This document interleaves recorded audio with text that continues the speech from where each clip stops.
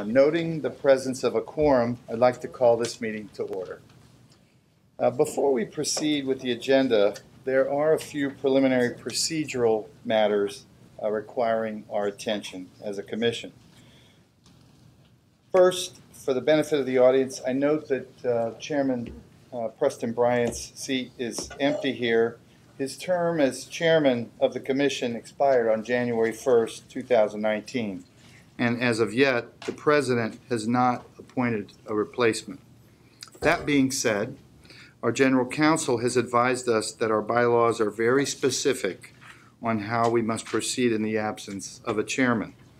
First, because of our statutory authority reserves that only the president has the authority to appoint the chairman, we as a commission cannot appoint someone long-term to act in that capacity.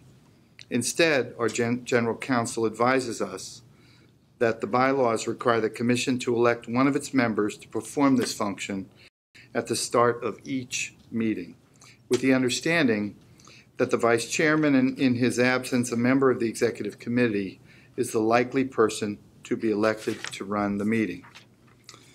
Whereas normally this election will take place in open session on a monthly basis, today it was necessary to undertake the vote in our executive session so we could proceed with the executive session that we just held. Thus, for the record, I note that in the executive session, the commission elected me as vice chairman to run both the executive and open sessions of today's February 7, 2019 meeting. Before we proceed with the rest of the items on the agenda, however, there are two other preliminary procedural matters requiring our attention as a commission. They are both related to the absence of a chairman, and since it involves the interpretation of our governing law and bylaws, I'd like to ask our general counsel, Ms. Ann Schuyler, to address these matters. Thank you, Mr. Vice Chairman.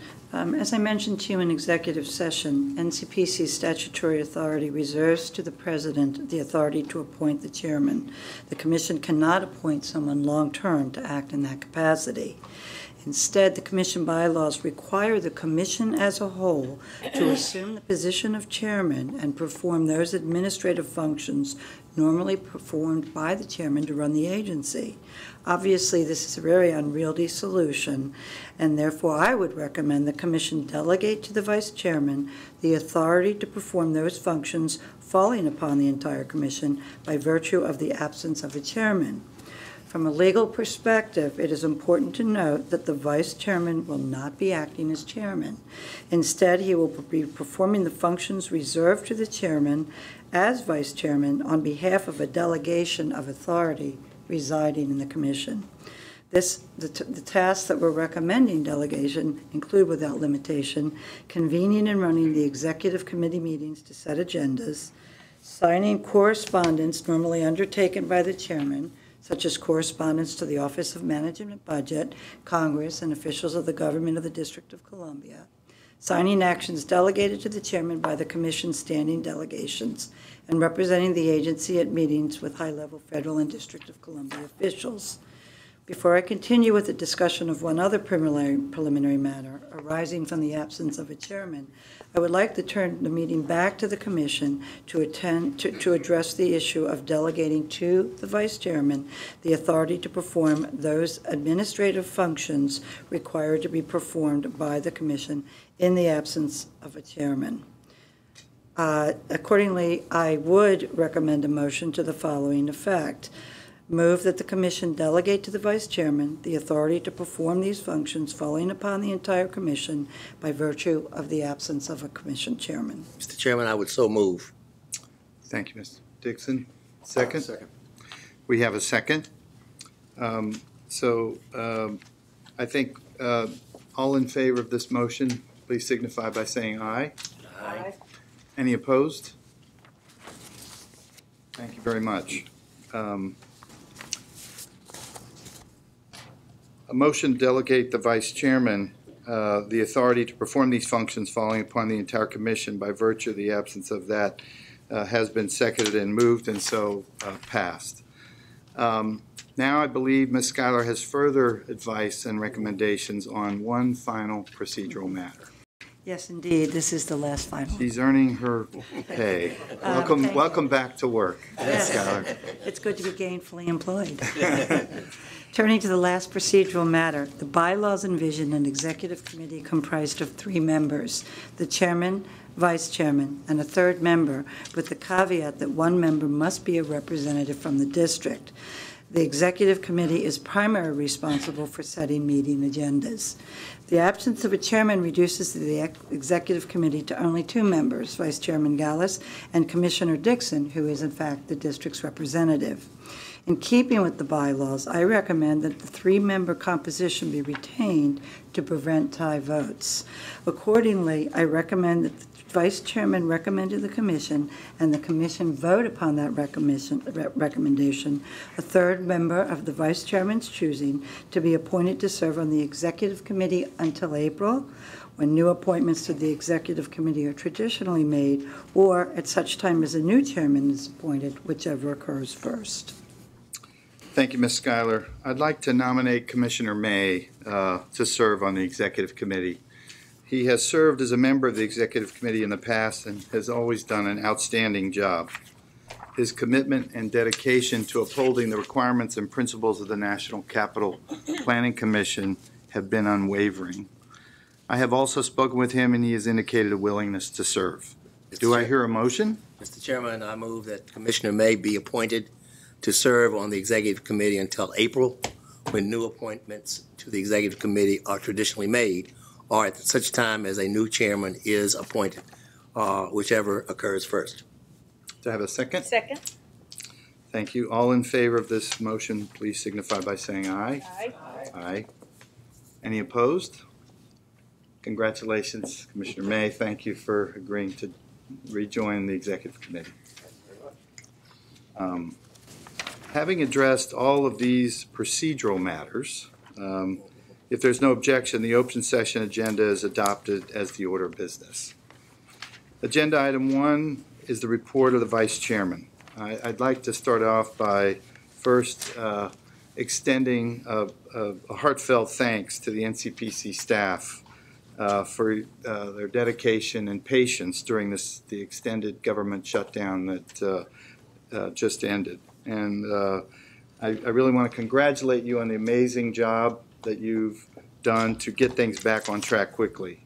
I think on behalf of the Commission, we recognize the importance of the work that you do to protect the nation's capital as an incredibly important asset for this country. And on behalf of the Commission, I want to tell you how much we value and appreciate what you do every day. So welcome back. It's very nice to see you all here. Thank you. We also have some other changes that have occurred since we've been away. First, we have several new commissioners to welcome today. Mayor Bowser has advised me that Mr. Arrington Dixon will continue as a mayoral appointee to the commission for a 2-year term. Arrington, as ever, thank you very much for your continuing service on the commission. Wouldn't be the same without you. In addition, Mayor Bowser has also appointed Miss Linda Argo as a new mayoral appointee. Welcome, Miss Argo, to the commission. We look forward to working with you and lots of productive and exciting topics to discuss here. You're going to love it here. See? We're passionate. That's what I like. In addition, I want to just mention that Mr. Michael Rhodes, one of the alternates of the Secretary of Defense, has retired after 34 years of public service. Mr. Sajil Ahmed is here today as the Secretary of Defense's alternate. Welcome, Commissioner Ahmed. Ahmed or Ahmed? Ahmed. Thank you. And as we welcome new people, so too we're saying goodbye. There are 2 resolutions that have been prepared recognizing the service of Commissioner Jeff Griffiths and Commissioner Michael Rhodes. I'd like to take a moment to provide some highlights of these resolutions that are at each of your stations. Jeff Griffiths was appointed to the commission by Mayor Muriel Bowser in 2015 and served as a commissioner for 4 years. Bringing to bear his development experience and knowledge of the district community and planning issues, he has been an enthusiastic supporter of our efforts to revitalize and reconnect the Southwest Eco District and Southwest Waterfront to the National Mall. He was a strong voice on the commission for efforts to ensure federal development proposals supported neighborhood goals. Commissioner Griffiths looked for every opportunity to bring federal and local interests together in support of shared stewardship of the capital city. And we certainly thank him for his service on this commission. We will miss him. Also, Mr. Mike Rhodes was appointed as an alternate by Secretary of Defense Robert Gates on April 10th, 2009, serving over 9 years on this commission. He consistently advanced the Commission's review of the Department of Defense facilities and installations in the National Capital Region, using his knowledge of NCPC policies and interests to promote effective design solutions that also address community and regional issues, particularly at the new Intelligence Community Campus in Bethesda. Commissioner Rhodes provided thoughtful, balanced perspectives to NCPC's work, especially where we sought to achieve design and security goals. He furthered NCPC's relationships across the National Capital Region by holding an annual meeting with the leaders of the military installations and facilities to promote better understanding of our goals and activities, and resulting in new partnerships and improved procedures. I also want to recognize his 34 years of distinguished public service with the Department of Defense, culminating as the Director of Administration and Management. The Commission would like to recognize and thank both Mr. Jeff Griffiths and Mr. Michael Rhodes for their years of valued service as commissioners. We wish them much happiness and success in their future endeavors, and we will certainly miss them. With the Commission's concurrence, these resolutions will be sent to Jeff and Mike. Okay, so moving on then to agenda item 4 in the report is the report of the Executive Director, Mr. Acosta. Thank you, Mr. Chairman, and good afternoon. First of all, I'd like to welcome Commissioner Argo to NCPC. Also congratulate Mr. Dixon for his continued service to NCPC, and also thank Commissioners Rhodes and Griffiths for their work. They've always been very supportive of the staff and the work of the Commission. We're pleased today to give you a quick preview of our 2018 digital annual report, and that's on the screen in front of you and will be available on our website.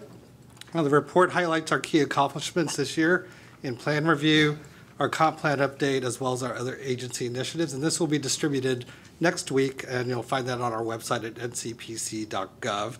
And then finally, I'd also like to thank the staff for their perseverance during the furlough period, and also for the hard work that they've done over the past few weeks to get us ready for today's meeting. And that concludes my presentation. And you'll have a copy of my written report in front of you.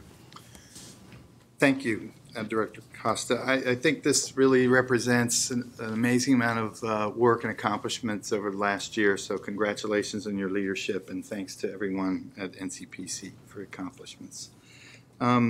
Agenda item 5 is a legislative update. So Ms. Schuyler, once again. Am I becoming boring? And no, not at all. I have two items I would like to report on, and I'll try to be quick. The first is 2 bills, one in the House and one in the Senate, have been introduced to establish the Adams Memorial Commission, who in turn is authorized to establish a memorial to honor John Adams and his legacy. You have heard about this before. It passed the House last session but was not able to proceed through the Senate. Both versions in the House and the Senate are identical. The Commission will work to establish a memorial. It will be retained in it will be in Area 1 but not in the reserve, and it will be subject to the Commemorative Works Act. The second is a bill with the, yes ma'am. Is this the one for the entire family? Yes. Okay. Yes. I just wanted to know It's, if it's professional. It's John Adams and his legacy, which includes his wife, son, and other family members. Okay. That particular bill, by the way, has gone to committee in the House, and it's actually been placed on the legislative agenda of the Senate and will be dealt with in the Senate in the order in which it appears on the legislative agenda. The second bill, H.R. 47, has a horrifically long and incomprehensible name, so I will only say to you it's a bill to establish a monument in the District of Columbia as a tribute to the women's suffrage seven-decade effort to pass the 19th Amendment, which granted women the right to vote. It states a preferred location in Area 2 near the Belmont Paul National Monument in the Supreme Court, and it also, unlike most bills, contains detailed design specifications. I would look for some changes perhaps in this as it moves forward. It will be subject to the requirements of the Commemorative Works Act, and it was introduced on the 10th of January and referred to committee. Wonderful. Thank you, Ms. Schuyler. I think they were celebrating that a little bit the other night at the State of the Union. Yes, yeah. Okay, thank you. So there is one consent calendar item on this month's agenda. The General Services Administration has submitted preliminary and final building plans for antenna installations at the Theodore Roosevelt Building located at 1900 East Street Northwest. Is there a motion to approve the consent calendar? Mr. Chairman, I would move to approve the consent calendar, but I have one comment to make as well. Go right ahead, sir. Okay. So I just want to say I appreciate the diligence with which GSA and NCPC staff are approaching how we handle these rooftop antenna installations, because we all know they're not very attractive. And it's a difficult thing to try to assess and to try to balance that play between the effectiveness of the technology that's being deployed with making it not be a blemish on the buildings, and where we can control it on federal buildings, we want to make it look as good as possible. So I appreciate all of that effort. Thank you very much, and thank you for a motion. And can I have a second? Second. All in favor, say aye. Aye. Opposed? Mission is And thank you, Mr. May. Yes, we thank you for carrying the flag for us on this issue consistently. First on the open session is Agenda Item 7A, to approve the final site development plans for the South Capitol Street corridor and Frederick Douglass Memorial Bridge Park landscape design, submitted by the District Department of Transportation. Mr. Bliss will provide us with an overview of this important project. Thank you. Good afternoon, members of the Commission. The District Department of Transportation has submitted the final site and landscape plans for the South Capitol Street corridor for your review. You may recall the Commission has reviewed this project at preliminary level for the Landscape Act last July with some comments that were to be addressed before this final review. Since then, DDOT has continued to work with staff to respond to these comments. I'll also note that the bridge itself was separately reviewed and approved by the Commission back in April of last year. So just as background, South Capitol Street is an important corridor within the district, and it's a link between the main axis of the U.S. Capitol building heading south and Suitland Parkway, and that's shown here on this image. Frederick Douglass Memorial Bridge originally opened in 1950, and it provides this important crossing at the Anacostia River, linking a number of district neighborhoods. So as you know, the project includes two major components. First, the Frederick Douglass Memorial Bridge, and then the South Capitol Street corridor improvements. The bridge, which is shown here, includes a triple arched form with 6 travel lanes for vehicles, and then also dedicated bike and pedestrian paths on either side, along with four overlooks, which are 2 on either side. Again, this is what was approved last year. In July of 2018, you also had some additional discussion about the pedestrian and bicycle circulation on and approaching the bridge. So as a reminder, we had some discussion at that time about other contemporary bridges and the proposed widths of the pathways that were being provided. The Commission requested that at that time that after the bridge is done and completed and in operation, that DDOT continue to evaluate whether additional changes might be necessary for pedestrian and bicycle operations, and to report back on that in the future. Regarding access to the ovals, the speed limits in the circles are proposed to be around 15 miles an hour with 25 miles per hour for the approaches, so this is a relatively slow network. DDOT also indicated that the pedestrian crossings are all signalized and timed with the lights to accommodate access to these public spaces. So moving on to the landscape, which is the focus of today's presentation, I'm going to talk about a few of the components that were the focus of your previous comments, and then also the changes that the applicant has made. These include the programming of the East Oval and the Esplanade, the views and framing of the West Oval, details related to lighting and signage, and then finally the inclusion of interpretive elements which related to the life of Frederick Douglass. So the proposed ovals on both sides of the river, the bridge and the esplanades, create this experiential sequence for travelers, residents, and visitors, both entering and departing the monumental core as well as the Anacostia neighborhood.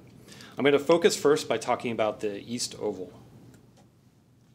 So this area is surrounded by open spaces and low-density development. It borders Poplar Point, which is to the north and controlled by the National Park Service, as well as Joint Base Anacostia Bowling, which is to the south.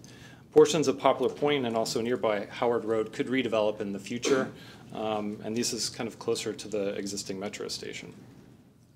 This site provides an opportunity to develop a larger scale local memorial or public art to create a dramatic gateway to the bridge, and also coming south towards Anacostia because it's not in competition with that direct line of sight to the U.S. Capitol.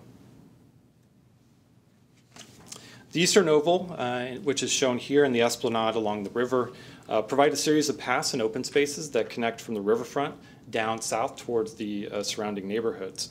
It's also the first opportunity in the series of park spaces that frame the bridge itself. So previously the Commission had made a few recommendations. First was to incorporate additional trees and plantings where possible to help buffer pedestrians from the noise and views of the traffic in this area, particularly at the south end of the oval. The applicant has continued to develop the landscape plan to provide a variety of plantings and also to create a more ecological friendly approach. So for example, a butterfly garden shown here, as well as some other bioretention areas have been added to the south end of the oval, and additional plantings are provided in this area. As I've noted previously, the site still has the potential to be the location of an important gateway element, so there is still open areas and lawn provided within the oval to allow that to occur in the future.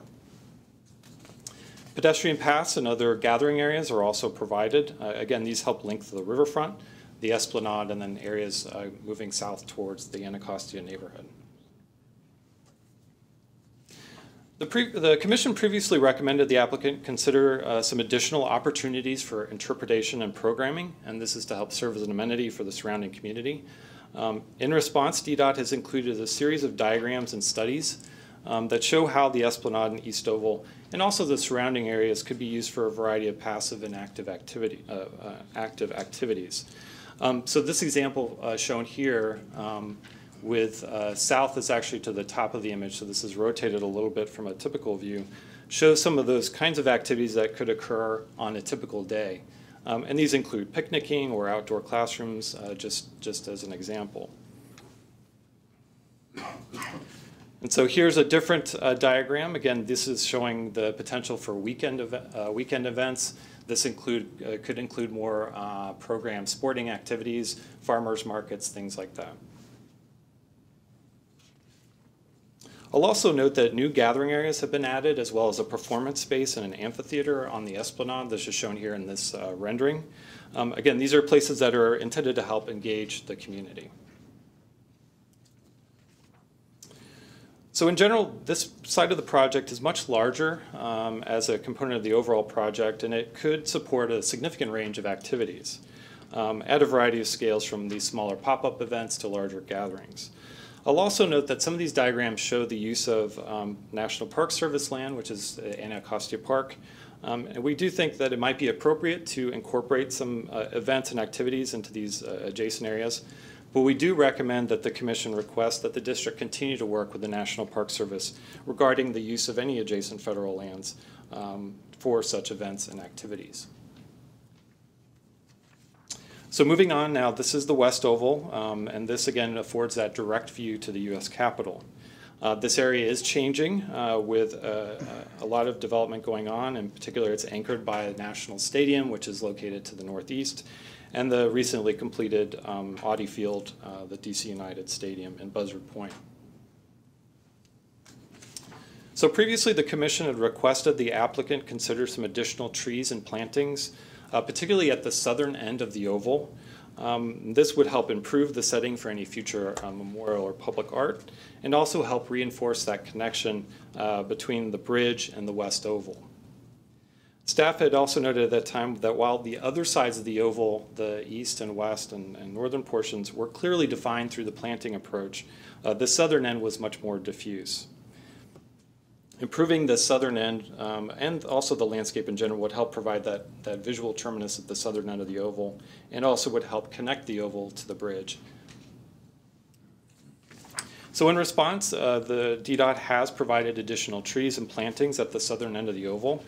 This helps terminate that view from the U.S. Capitol, and also helps to pivot your view shed towards the bridge, which you can see here on the left side of this image. Overall, we do think this is an improvement to the design. The interior of the oval remains a lawn area that's flexible and would allow for different types of programming, including the potential for a future art element or memorial. We do think that this openness, again, preserves those views to the U.S. Capitol and is appropriate. We don't think that any additional trees or plantings are necessary here, and therefore we recommend that the Commission support retaining this as an open area with views towards the Capitol, and also as a potential site for a future memorial or piece of art. So a preliminary review, the Commission had also requested some additional information regarding lighting, signage, and then also how elements regarding the cultural legacy of Frederick Douglass would be incorporated into the project. The applicant has provided some additional information regarding these topics. In general, the signage is generally functional and consistent with district standards, and this is the same for roadway lighting, which includes the use of Washington Globe and teardrop streetlights. Within the ovals themselves, DDOT has stated that they will use standard upright poles along the pedestrian paths, and this is shown in these diagrams here.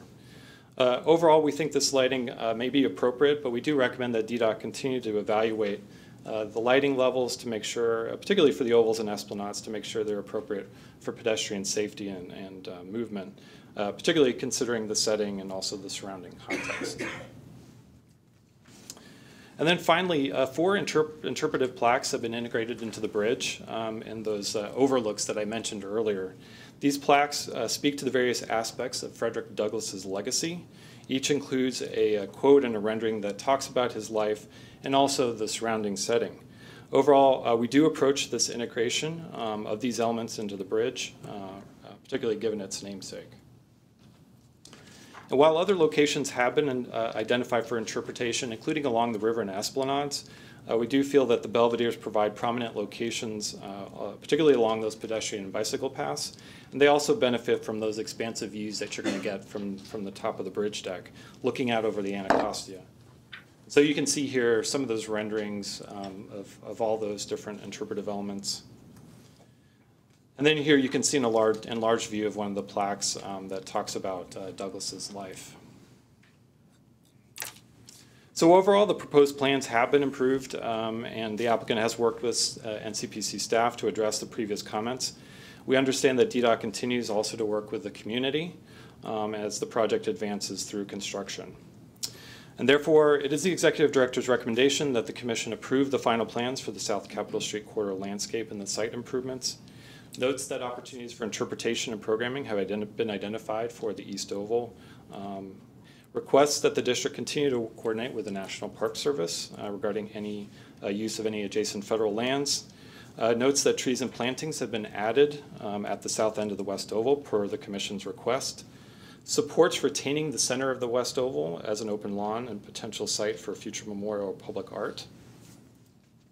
Recommends that DDOT continue to evaluate lighting levels.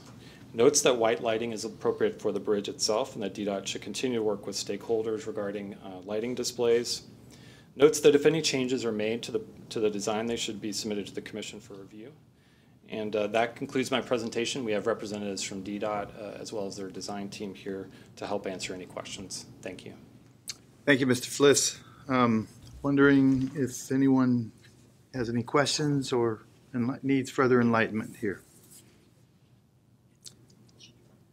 Commissioner Argo? Commissioner Gass.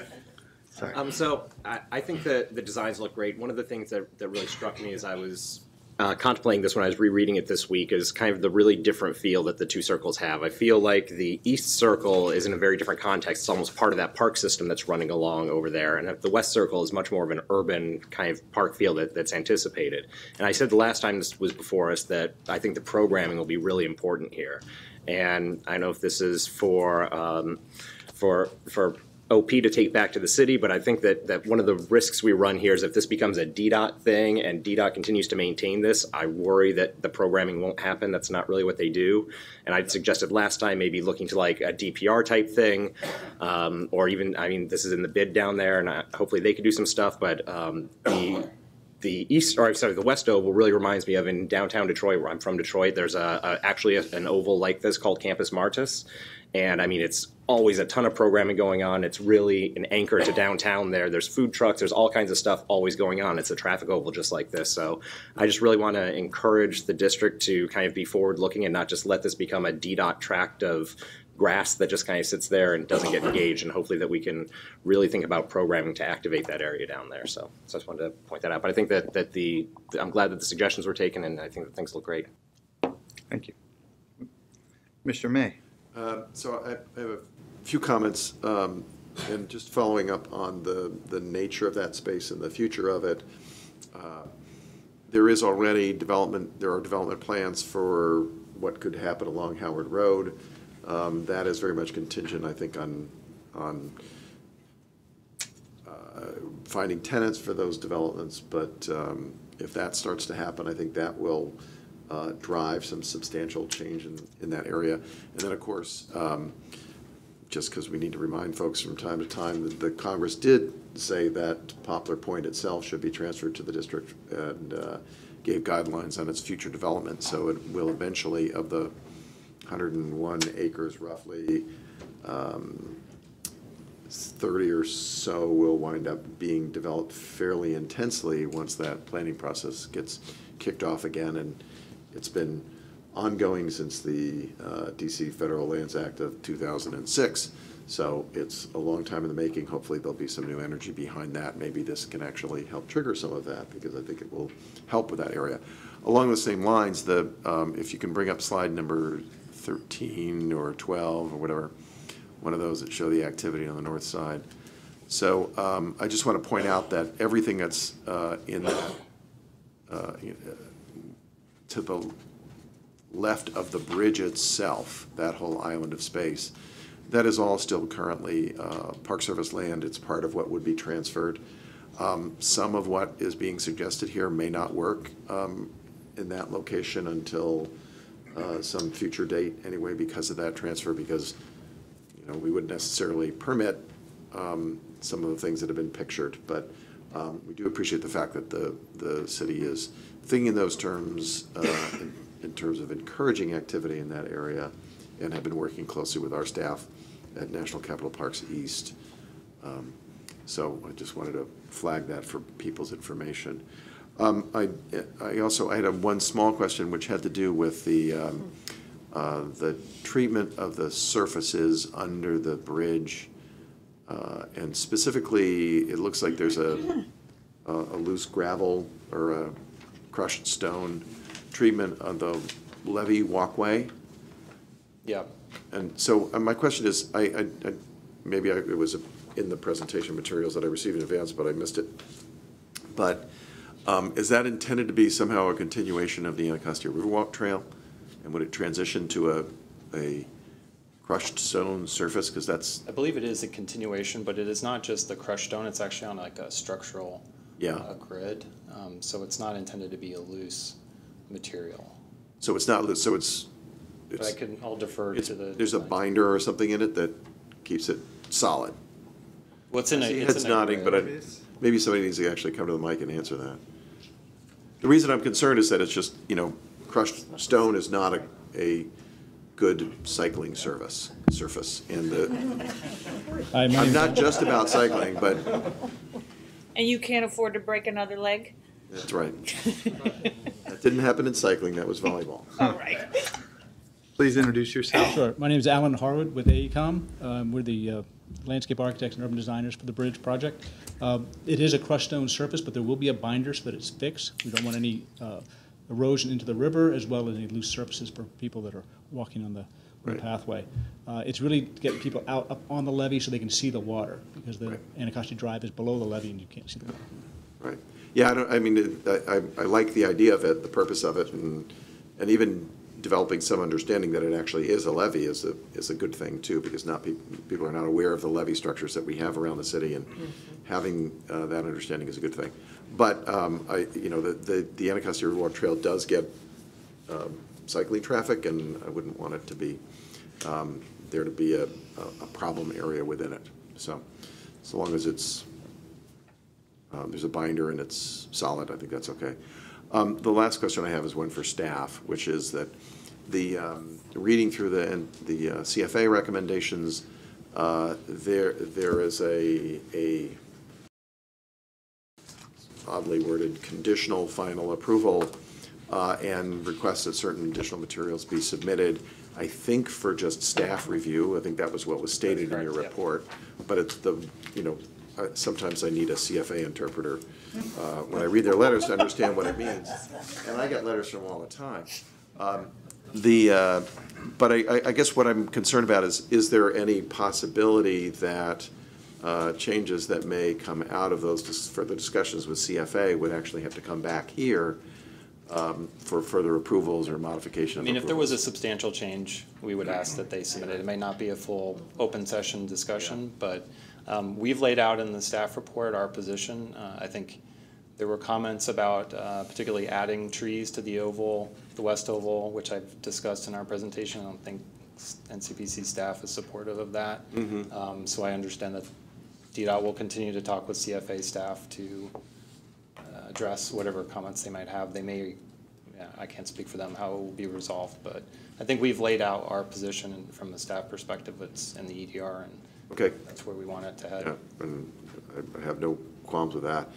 Perhaps, again, a representative of the team wants to address how things have gone with CFA, because I think the last approval was from November, is that right?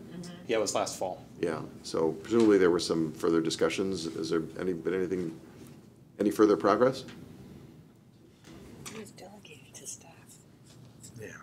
Yeah, hi. So we did get approval from CFA, and they identified a couple of issues, particularly the trees in the south end of the west oval. And that primarily arose from the desire to see the Capitol from the oval. And we prepared a long section that shows that you can see it even without raising a mound and landscaping it with trees. If you put the trees in, then the ground cover wouldn't grow, so you'd have another plaza that would compete with the North End Plaza. The secretary of the CFA agrees that that's probably not necessary, and I think that's what we've conveyed to staff here. That was the primary issue that they had. They also had some concerns about the Belvedere as the appropriate location for the interpretation. They thought maybe it should be under the bridge, and we didn't agree with that either. And further consultation with the community as well, that the Belvederes are really the more prominent and more appropriate location.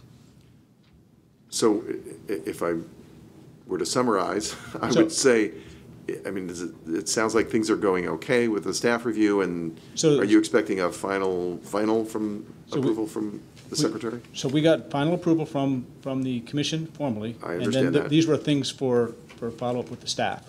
Right. The staff has agreed to these changes, so, things have proceeded well, and we feel like we're in good stead with them. Okay. So when I get a delegated approval to staff, we typically close it out with a further submission, and then we get a final letter from staff indicating that they've approved that.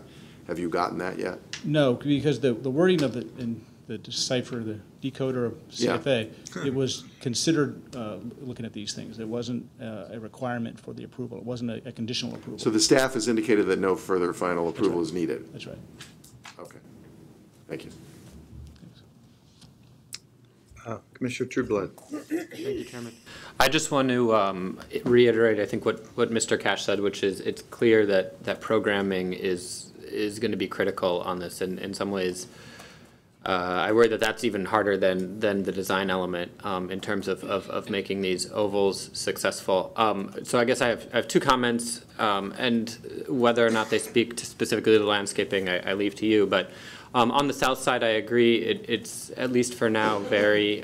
It's much more park-like, and I wonder. I didn't see in any of the diagrams there any vending or retailer opportunities for people for refreshments, which I think could be just something to consider, especially if you're starting to talk about it in relationship to Anacostia Park.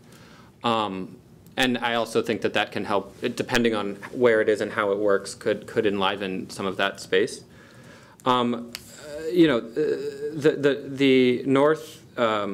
north one is interesting. I think it both has a great opportunity for lots of vibrancy, but also because of where it is in these two, kind of connecting these two neighborhoods. But I also worry it could just be kind of a cross through between Nats Park and Audi Field. So I think there is a lot of thought that we have to all put into it, in terms of how we make these what everyone envisions them, and in terms of what the renderings show, which are, I think, relatively vibrant with lots of people in them.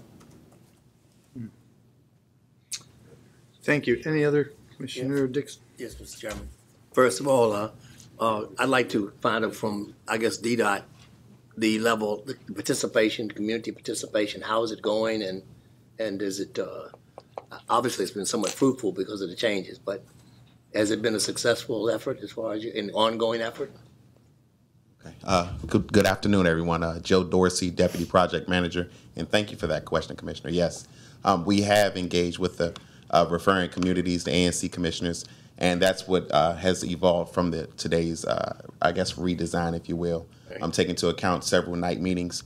We meet with we have a Frederick Douglass quarterly commissions meeting where we meet every quarterly with various stakeholders. We also meet with the ANC members monthly. So we attend their meetings to give them updates on the respective project changes, and then we also invite them to come to the project office during the evening when the hours permit, to come and get updates and to give input on various opportunities within the project. Very good. I'm encouraged by that, and I'm glad you're doing it. And thank you. I do have some questions. I guess I'm not sure who to direct them to, but I want to make one general comment about the development of Popular Point as it comes to us. I hope that we are not too overly aggressive. I don't want us, those of us who live very close to this, we're not competing with the other side of the river in terms of density. And I hope that there will be some effort. I know the Park Service is going to try to keep it as green as possible, but we would not like to, we're not trying to create a corridor here with things high on both sides. And I think everyone probably knows that. I also would still love the idea, it's kind of old and behind me, that maybe it would be a great university presence there, to have some presence of the University of District of Columbia there that could focus on the environment and all the things that relate to rivers that need to be cleaned up. But that's maybe not part of this discussion. I want to go also back to the specific discussion about the east oval. There was mention of lighting on the other side. Is there going to be, and I don't know who speaks to this, any lighting on this side which also is a safety issue and a usage issue. Any lighting Yes. other side? Yes, and we showed that in the image here. We actually talked with them about both ovals, and they are providing lighting on those paths. Okay, well, Particularly because staff had a question about the safety and Yep. functionality of these paths. So they are included, yes. Well, I'm encouraged. If the community's involved with that, I'm sure the lighting will be fine. Absolutely.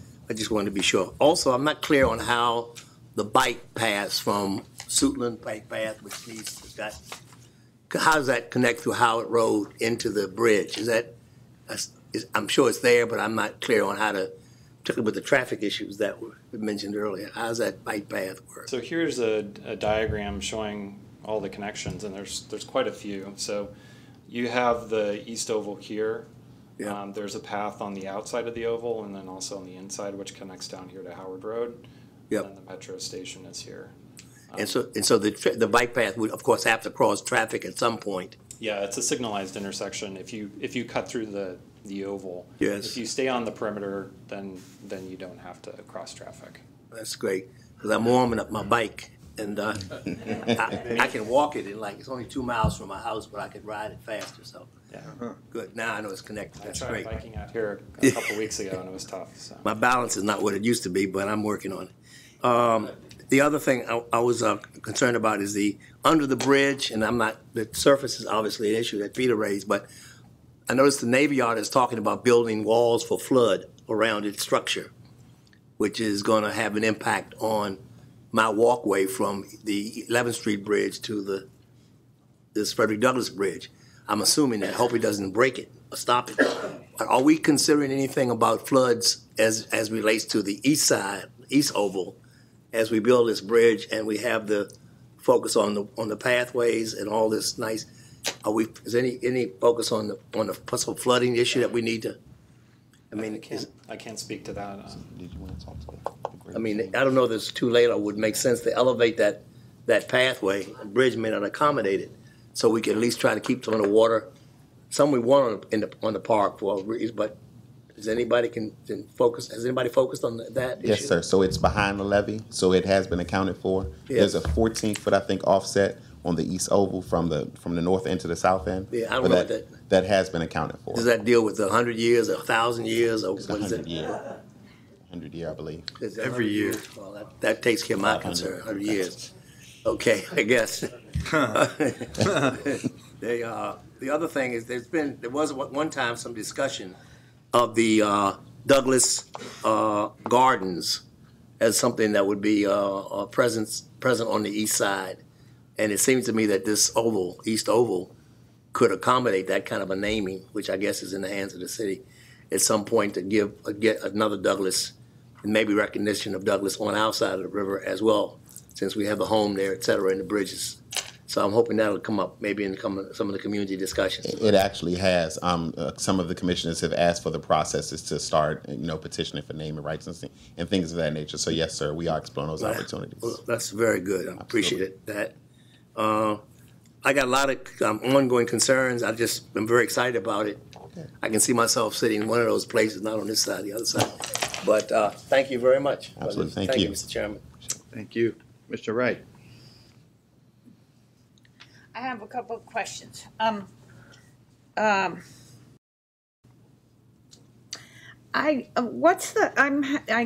have the scale, but only comparative. What's the dimension east to west of the grass panel in the west oval? Someone. Close, just a guess. 150. Okay. And the other question is, how will this? I see the materials and all that, but how will the star shape be expressed in the north end of the panel? So I'm confused. Are there seat walls that are around this thing, or what? Alan? Yeah. Should I just talk to you, or just somebody? Yes, there are seat walls around it. It's kind of they're walls that kind of undulate because it's kind of taking the arch of the bridge and kind of extending that to the landscape. The star shape is actually each of those kind of the star flowers, as we refer to it, is the shape of the arch. Then in mirror, that's what the shape is inside of the plaza. then it's surrounded by undulating walls where people can sit on. So it's intended to be a very active place. Someone had mentioned earlier about connecting the two stadia. It's the kind of place where you would have the pregame or postgame concert or rally session. You know, so it's supposed to be a real active hardscape. Right. So that's why I'm asking about the particulars here, because it's lovely in plan, but it's hard to tell how. So I still don't get it. I get that there's seat walls around the separating the gravel or whatever these paths, but the edge of the star shape is going to be what? Is it going to? So there's an image. It was in the report. I'm not sure if it was in the presentation. I don't recall. Well, there's a couple of things. It's just that there's a 31. concrete seat wall with planting, and I'm assuming that that's what it is, but I don't want to assume anything. Yeah, so it's a low, about 18-inch to 20-inch seat wall. Yeah. And then at times it also kind of gradually tapers down to So flush. what's inside the star then? Is Inside that going to be so planted? so in the center of that's going to be hardscape. That's going to be granite pavers. So you're going to sit on the seat wall, and that's the active area. And inside the surface of the star, will that be gravel or something? No, that'll be granite pavers. Do we have that image? It was Yeah, page 31 of the report. yeah. I mean, I'm just having a hard time reading this slide, the material palette slide. 29, Yeah. we called it It's 29. 29. Yeah. Okay, I guess I get it.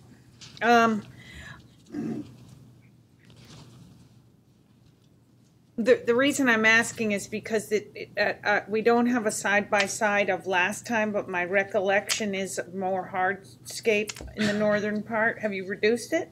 We have reduced it in size, yes, but the center of the plaza is still a hardscape. It's meant to be the gathering place. Right, okay.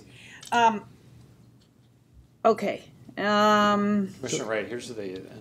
That's the slide I'm looking at, and I just, it's still. Okay, so and then illustratively, if 2 slides beyond that, this is an image of that plaza. You can see Nationals Park in the background. We make that a little larger. But so it's framed by seating walls on the north and northeast and northwest sides, and then open to the lawn on the south side. Okay. But, and now you think that I'm going to shake you down now, but I'm not. I have no idea what you're going to do. Good thing. I actually think it's so much better. I was trying to figure out why the West Oval. It feels a lot less. I felt like it was claustrophobic last time, but I can't remember why. And when I looked at the little side by side we had, it just seems except for the addition of the trees on the south, which I think helps a lot. I mean, because you have to thread the needle between making people feel like they're closed in too much, but also not in the middle of the Indianapolis Speedway. So I think you've hit the right note. Great, thank you. And the distinction that Mr. Cash noted between the east and the west, I think, is entirely appropriate. I still prefer the East Oval and would probably rather spend time there, but that's just because it's a little bit different from our usual fare in Washington with very formal parks, etc. So, surprised you, didn't I? You always do. Thank you. Thank you. Chairman, I had another question. Yes, Commissioner. Yes. Infrastructure on these ovals, will they be for future use if necessary? If like electrical and plumbing, any of that being built in, so that there is some need for lighting and plumbing, maybe even maybe a bathroom or whatever. Is that being built in now, as far as we know? So for the water and sewer part, yes, sir. And what about electrical? Electrical, So it's underground and went to put cables in the air. Yeah, just for the street lights. Just for street lights, but Correct. that will allow other electrical connections if needed, I'm If assuming. needed, correct. Just have to power up someplace. Correct. Okay. And tap to it, yes, sir. Yeah, okay, that's great, thank you. All right, you're welcome. Thank you. I had one minor question, Mr. Flitz, maybe you could answer. You mentioned 2 things in your presentation. One, that the traffic speed in the circle, when you were mostly talking about the east side, I think was 15 miles an hour, is that? For both circles, it's 15. For both. Yeah. And you mentioned also that you tried to navigate that by by bike recently, and not so easy, right? And I, of course, hopefully this is going to improve that, of course. But I think I'm just skeptical about it also, because it's going to be a real challenge. We don't want to see cars winning the battle between bikes and pedestrians, but we need to calm it down. But part of that for me is, what is the speed limit crossing the bridge, if anyone knows that? Because I think it's this notion of your highway ties as you're crossing the bridge, and then how are we going to calm it as we come to either side? Security and traffic. So the speed limit across the bridge is 25 miles per hour. Okay. And the thought process is, with the geometry of the ovals, that would help as traffic calming to kind of warn folks that they are entering a corridor. So, yes, sir. Yeah, and I think let's hope these are well-populated places by bikes and pedestrians, and if you're that lone person out there doing it on your own, it's not so friendly, in terms of trying to challenge that crossing. So I know we've got signalized intersections as well, which will also help that. Yes, sir. Okay. Any final comments, questions? Then can I entertain a motion to approve the final site development plan for this project? Second. Please signify your favor by saying aye. Aye. Any opposed? Motion carries. Thank you. Thank you very much. Thank you for the work. Appreciate your listening, responding. Okay, next on the open session is agenda item 7B, the preliminary site development plans for the National World War I Memorial submitted by the National Park Service. Mr. Fliss will again provide an overview of the evolution of the preliminary design of this important war memorial. Thank you, Mr. Fliss. Thank you.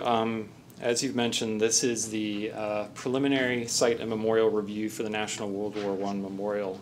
The World War I Memorial, the World War I Centennial Commission is the project sponsor, working with the National Park Service, and they were responsible for planning, developing, and executing programs, projects, and activities to commemorate the centennial of the end of World War I. NCPC has provided comments on the concept designs for this memorial, starting back in November of 2016, in July of 2017, and most recently in October of 2018, so several times.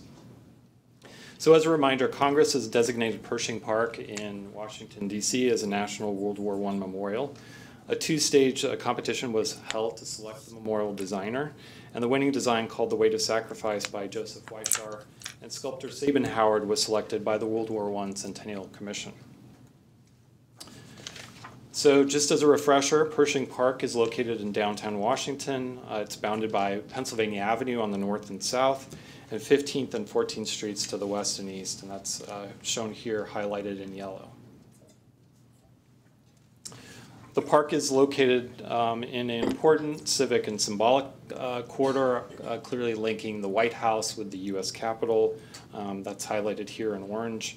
The park is also within the Pennsylvania Avenue National Historic Site. This is an area of numerous historic and cultural resources, as well as within a growing downtown Washington. So here's a more recent image of the park. The site is surrounded on the north by commercial uses, including several hotels. Parks and open spaces, including the Sherman Memorial and Freedom Plaza, are located to the west and the east, respectively. And then there are also civic uses, including the Commerce Building and the Wilson Building, which are located to the south. In 1979, the Pennsylvania Avenue Development Corporation commissioned landscape architect Paul Friedberg to help design Pershing Park. And this is an image here back when it initially opened in the 1980s. Under Friedberg, the park was reimagined as a shaded refuge with a waterfall and sunken water feature. The park design reflected an idea about a seclusion from the surrounding busy streets. A memorial to General Pershing was also integrated into the park plan. This is a view, again, of the park looking towards the west with the water feature and then also the western terrace. The park was dedicated in 1981 and was recently determined to be eligible for listing on the National Register of Historic Places. So going back to October, which was the last time the Commission saw the project, this was the applicant's preferred design. It included a standalone memorial wall, commemorative wall, located here in the western end of the restored pool. The original park waterfall was removed, and that area was expanded as some additional terraced steps. The freestanding wall included a sculptural narrative on the east side with a potential inscription on the west side. There was also the introduction of a U-shaped pedestrian circulation in front of the wall. You'll recall that the Commission previously reviewed other iterations that had a much larger and wider wall, but this was reduced down by about 10 feet or so. So for today's presentation, I'm going to focus on a few components related to some changes that have occurred since last October. And these are related to improving the design of the freestanding wall, particularly as the Commission pointed out that it needed to engage visitors from all sides.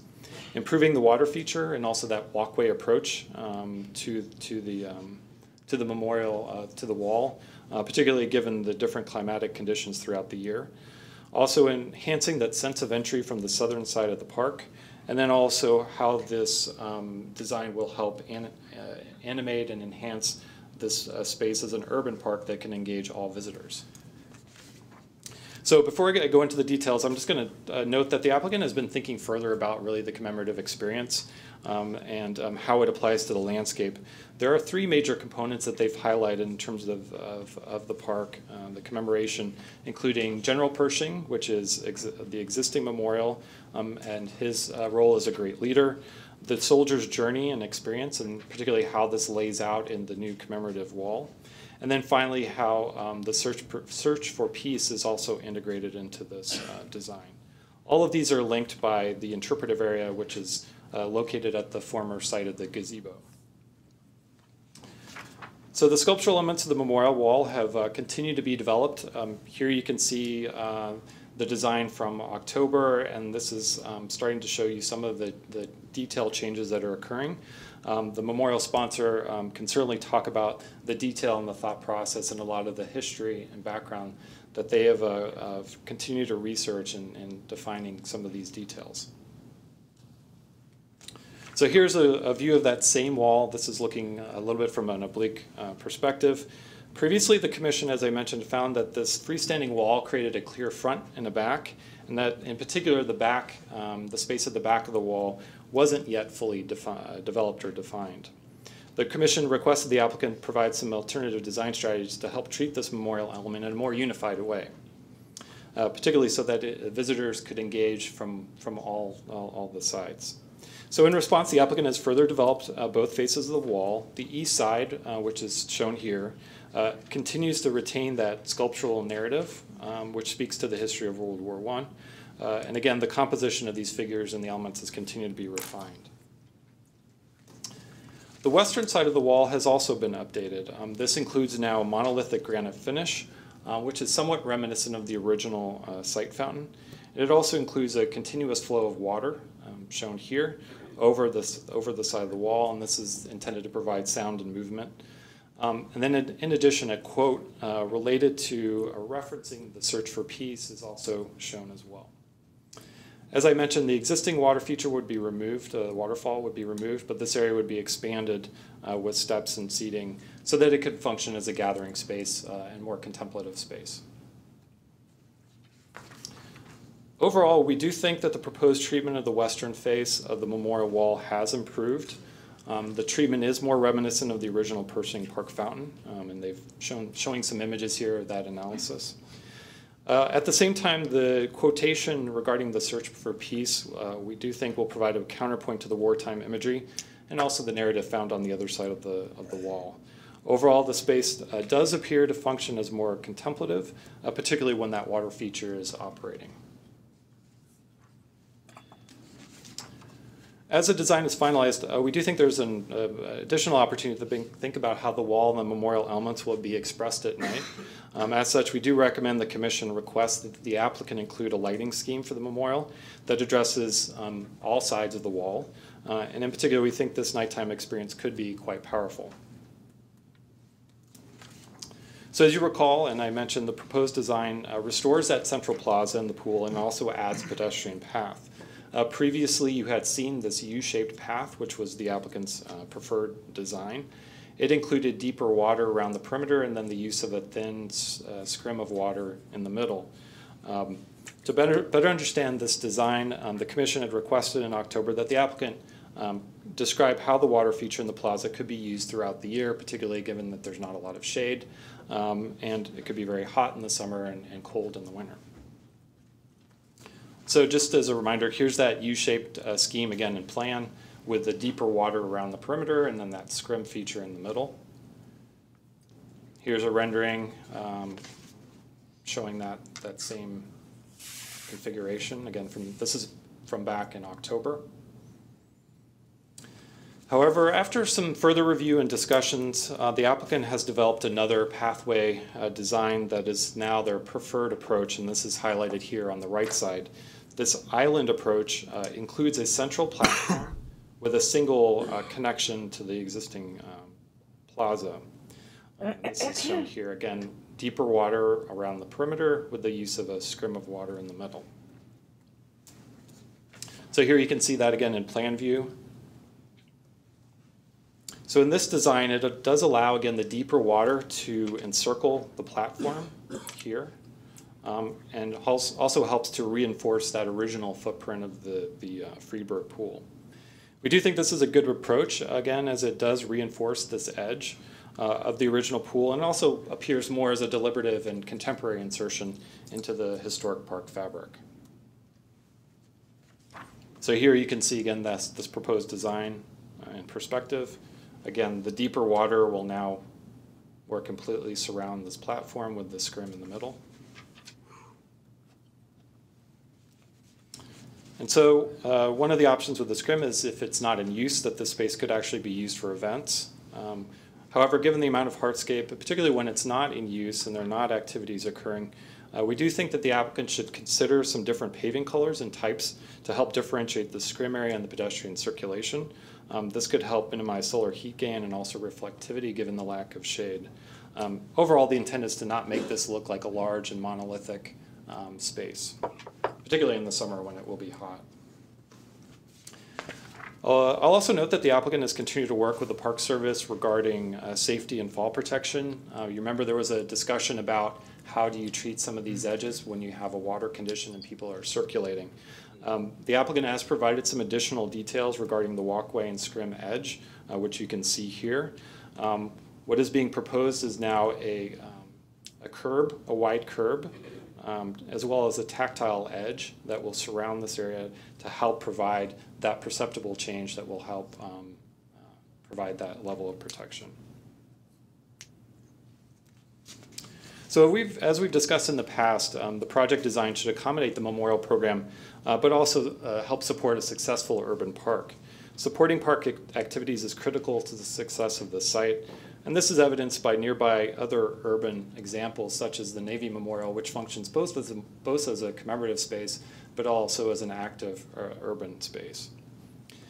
Given its location in a thriving downtown on Pennsylvania Avenue near other important civic sites, this memorial does have the opportunity to engage a variety of visitors and also be a destination for residents, office workers, as well as tourists and others if it's designed appropriately.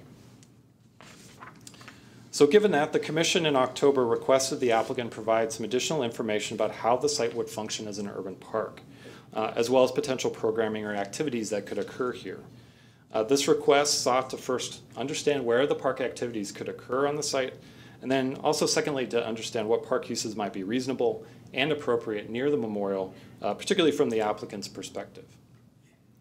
This is particularly pertinent given the recent adoption of the Parks and Open Space element, which you'll remember from back in December, which talked about and provided policies related to rehabilitating and improving parks while balancing park uses and the commemorative elements. So in response to the Commission's request, the applicant has provided a series of diagrams and renderings that demonstrate how the park space could be used for a variety of activities and events. These range from passive day-to-day activities such as eating lunch or reading within the park. And these are things that happen even today. It's shown here. To programmed events and special exhibits, which also could occur on the site. And so here you can see that they have highlighted some areas for both existing fixed benches, but also flexible movable chairs, and areas for more flexible programming. So the pool platform and the precinct around General Pershing, which are highlighted here, would remain the primary commemorative spaces. In addition, as I mentioned, several zones are identified for seating kind of around that area. And then at the northeast corner of the site here, a plaza area has been identified for other special exhibits or activities. We do think this is appropriate because this is the one area where the plaza is essentially at the same level as the street. And so it's a way to help engage people who are passing by. And we think this space could hold and successfully be an opportunity for events either related to the memorial or even to general just urban life. So as such, we do recommend support for programming the park for temporary events, both related to the memorial, but also for other park uses that would be an opportunity to attract users to the site. Finally, the Commission had previously discussed the views and visibility to the park from the south. As you'll remember, that there was concerns about the berm and that visibility on that south side. And so the Commission requested the applicant consider some design options to help address this issue, particularly from the southeast and southwest corners of the site. We do recognize that the berms and this sense of enclosure are important components of the park's original historic design. However, we do recognize the change in context and the need to create a park that will attract visitors, and enhancing pedestrian access is obviously an important part of that. So in response to this request, the applicant has considered a number of ideas related to enhancing the southern approach. These include enhanced vegetation as well as the use of entry signage. And you can see here some of the analysis and design options that they've kind of gone through to explore those options. So here you can see some proposed locations for new signs and markers, which do not exist today. And then overall, staff does believe that simple horizontal signage, which is shown here, is appropriate for the site and helps highlight some of these entry points for the memorial.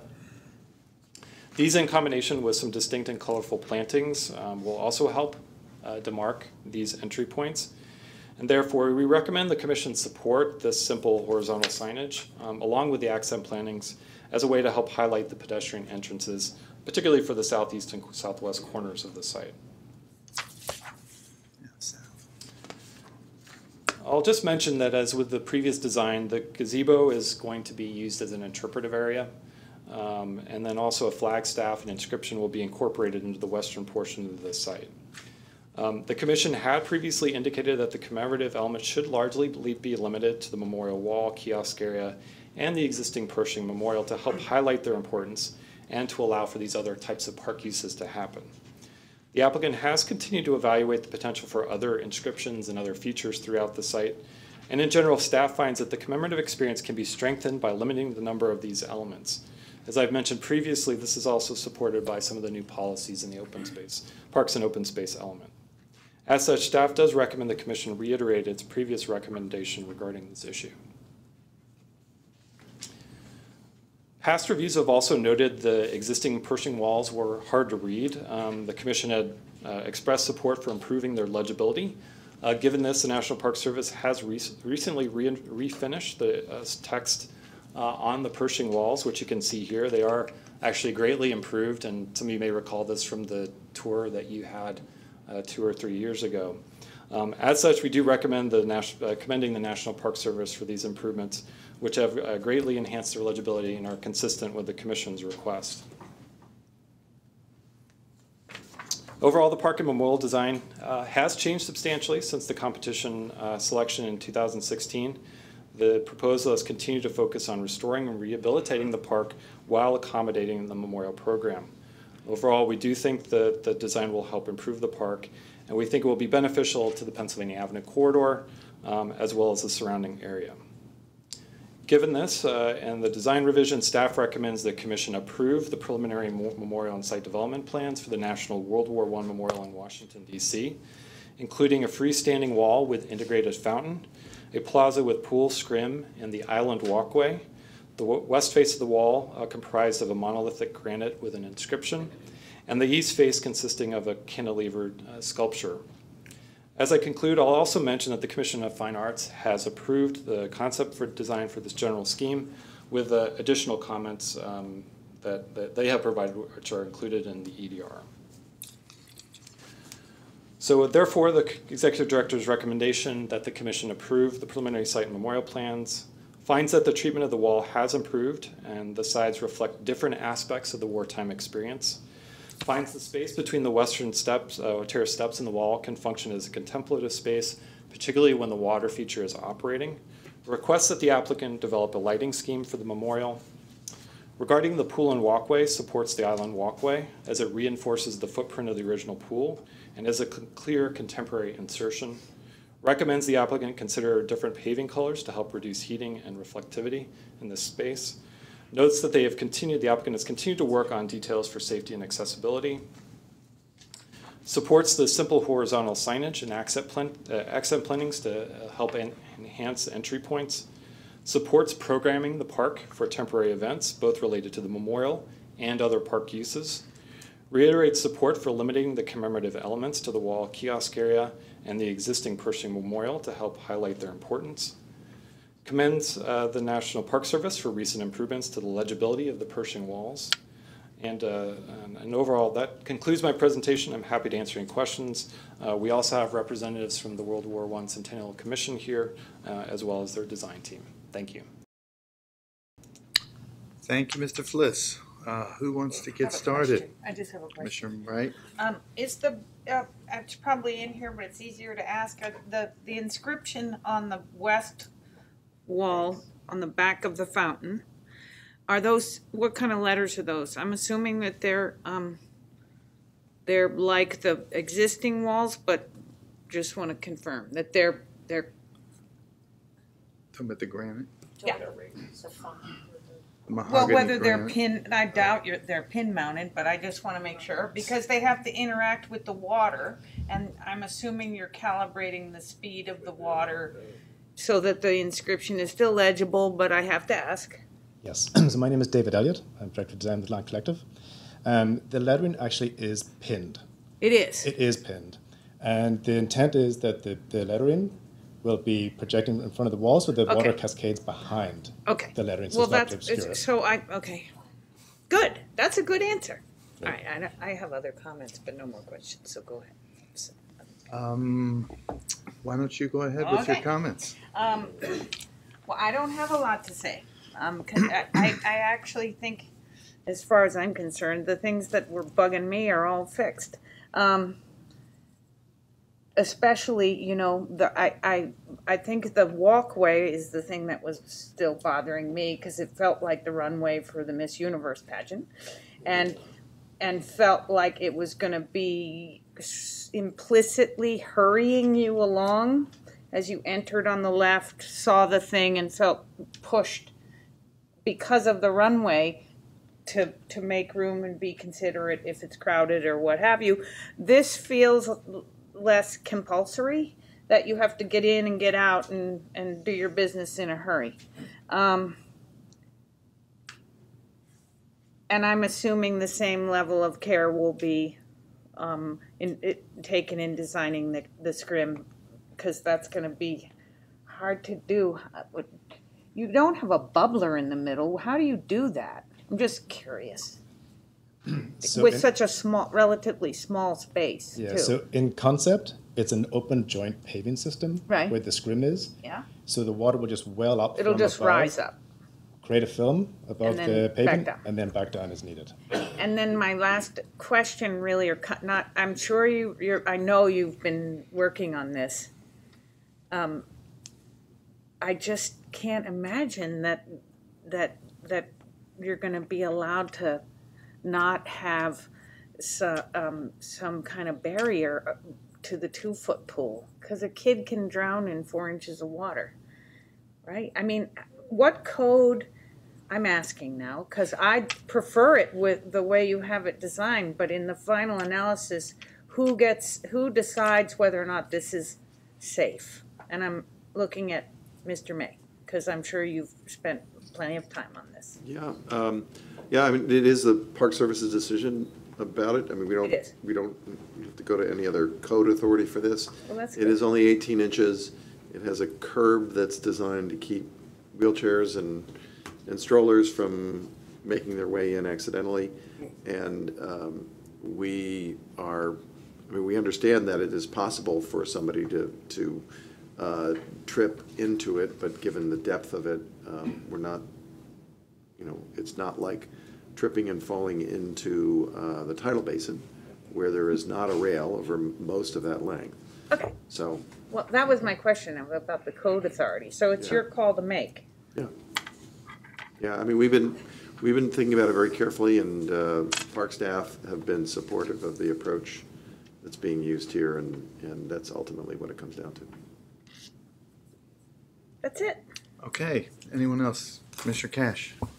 So I really want to thank the team for making this work. When I first saw this project, I think that I'd mentioned that this has turned from a new design competition to essentially a rehabilitation of an urban park type situation. I think that, and I was worried that it couldn't work, but I think that you've really made it work. But that being said, I think that the essential part of this design is that scrim has to be on as often as possible. The pool has to be filled with water.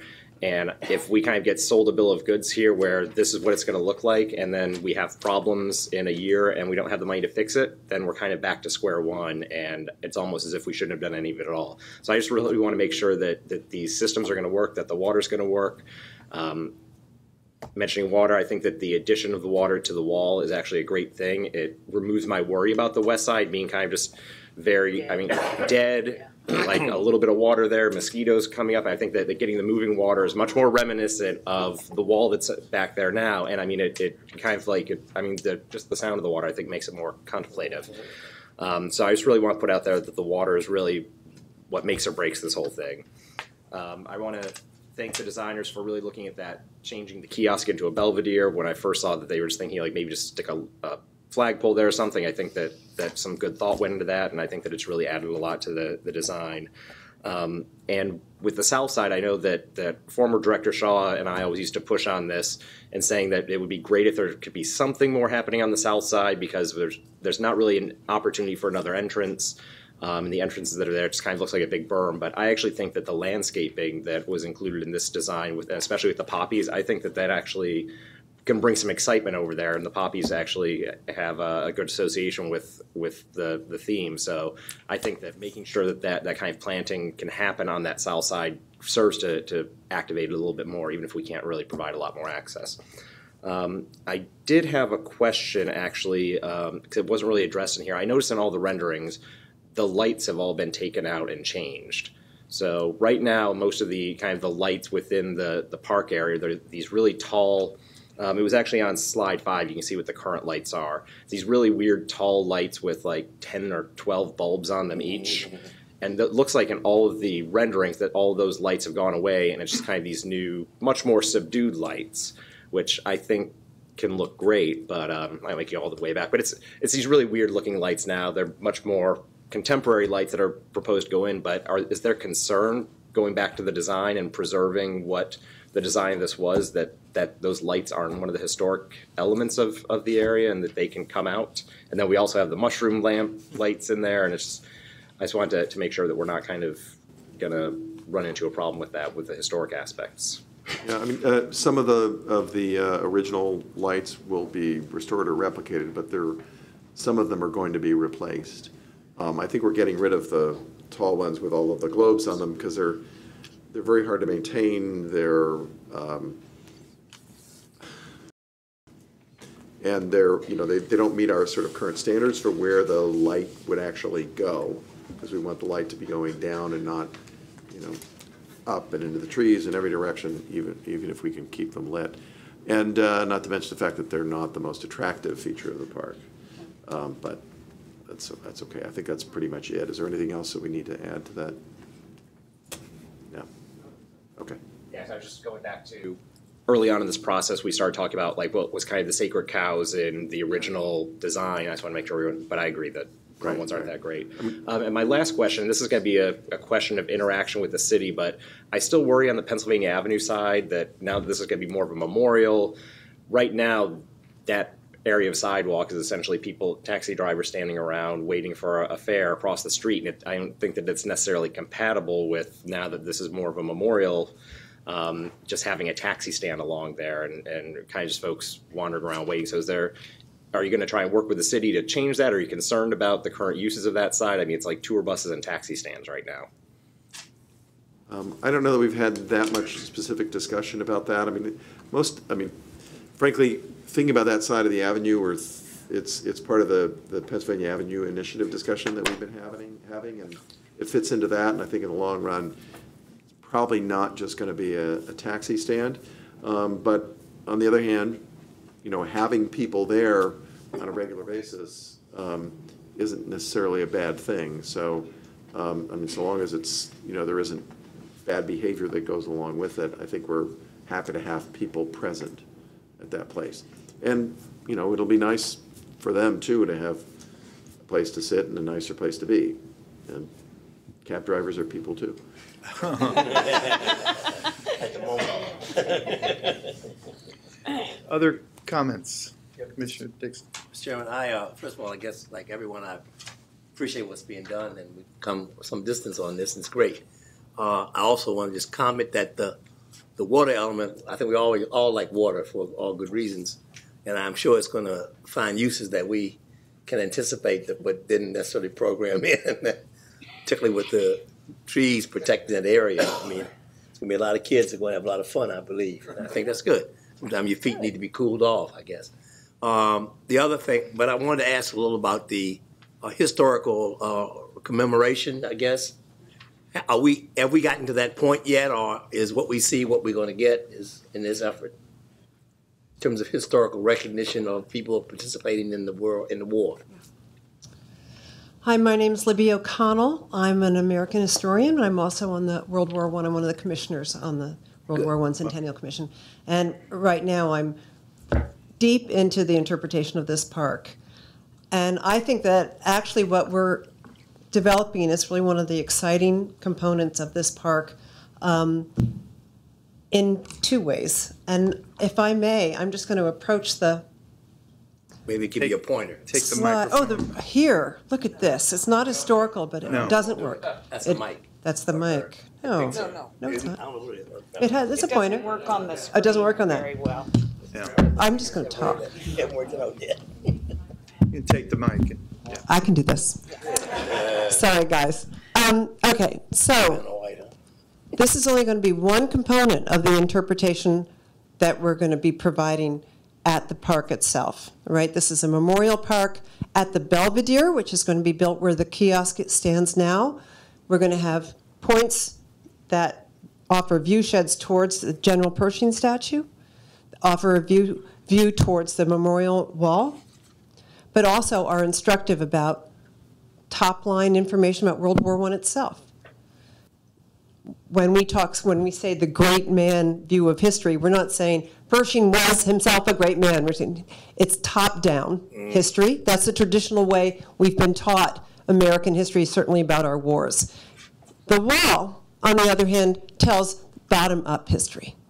And from my point of view, that's where I really get engaged, but it's all good.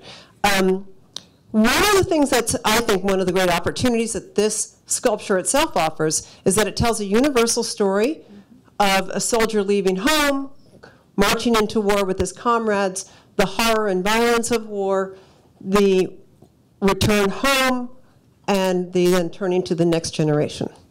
That's a universal story. It's been depicted in bas-relief for millennia.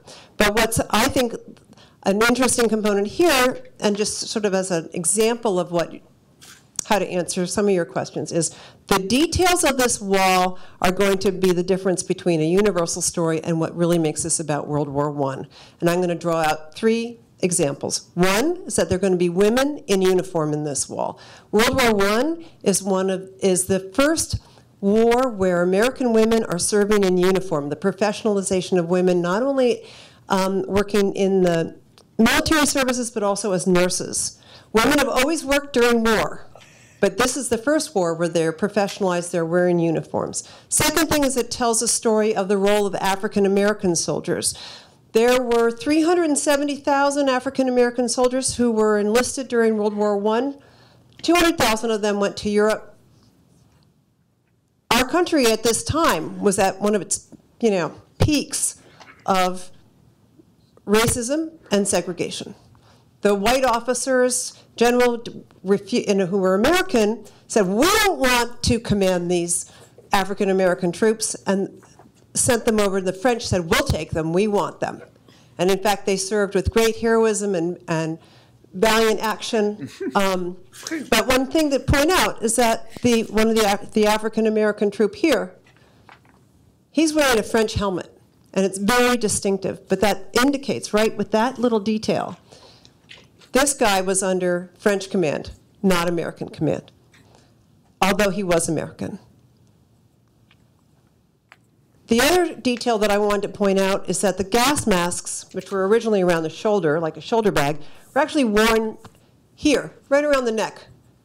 Well, because there was a chance that poison gas could be fired at you at any moment. You can't have it around, like digging for your cell phone, ladies, with your shoulder bag. That would be me. It's there someplace. No, you have to have it right here to be able to pull it up into your face. So I think those 3 give you a sense of how we're using the details of this memorial sculpture, but also details about other aspects of the war and the peace process to really engage all different types of people in the history of this park. We welcome people to use it as a green urban space where they can find resonance and quiet with the great background of splashing water, but we also welcome them to delve into this learning process and understand why the memorial brings a new sense of the importance and impact and really transformational aspects of World War I along with the green space. I can see that you're an excited historian, and probably, I'm sure you're a teacher too, because you took that mic and stepped right out there, and that's great. And you touched upon one of the areas I wanted to get into, that's the Black involvement in this. Right. And it was brought to my attention by former council member Charlene Jarvis, council chair and member, and her husband, who is evidently a historical buff on this issue of blacks in the military. In fact, I just bought a book that I gave to a member of the staff about it. But it was brought to my attention that, 369th? Yeah. These were the French guys. Yes, one of them. They went before the war was actually declared, I think, here in the United States. That's what I was told. Well, not the 369th, but there were African American soldiers who went and joined the French before. Yeah. And they stayed after the war was over. Yeah. Some remained there, of course, permanently, I guess, for good reasons, all reasons. Yeah. So I just think that's, and I understand that they didn't have uniforms when they went there. Well, there's a lot of history there. Yeah, there's Is a there lot going to of be any effort other than sparking people's attention and getting them to be interested of any kind of audio or any kind of presentation? We're going to have audio, and we will be having an app that's being developed. We've been funded by the Mellon Foundation, Northrop Grumman, and the Walmart Foundation to develop this. We'll also have points, sort of like QR codes. Are you familiar with that? Yes. Where you can find more information about different specific topics that will lead in a very clear, simple way to branching depth of information on a specific topic. Thank you very much. Well, thank you. Other questions or comments? Please, thank you. Thank you. I'm curious about, because I haven't, this is my first meeting, so my introduction to this as well, and I don't have the history, but I think one of the things that struck me also was making sure that there was on the other side of the wall, that there was a quotation related to peace and the search for peace, which I think that element is I mean, it's wonderful, and it wouldn't necessarily be what you would expect. But I'm curious how you pick the quote.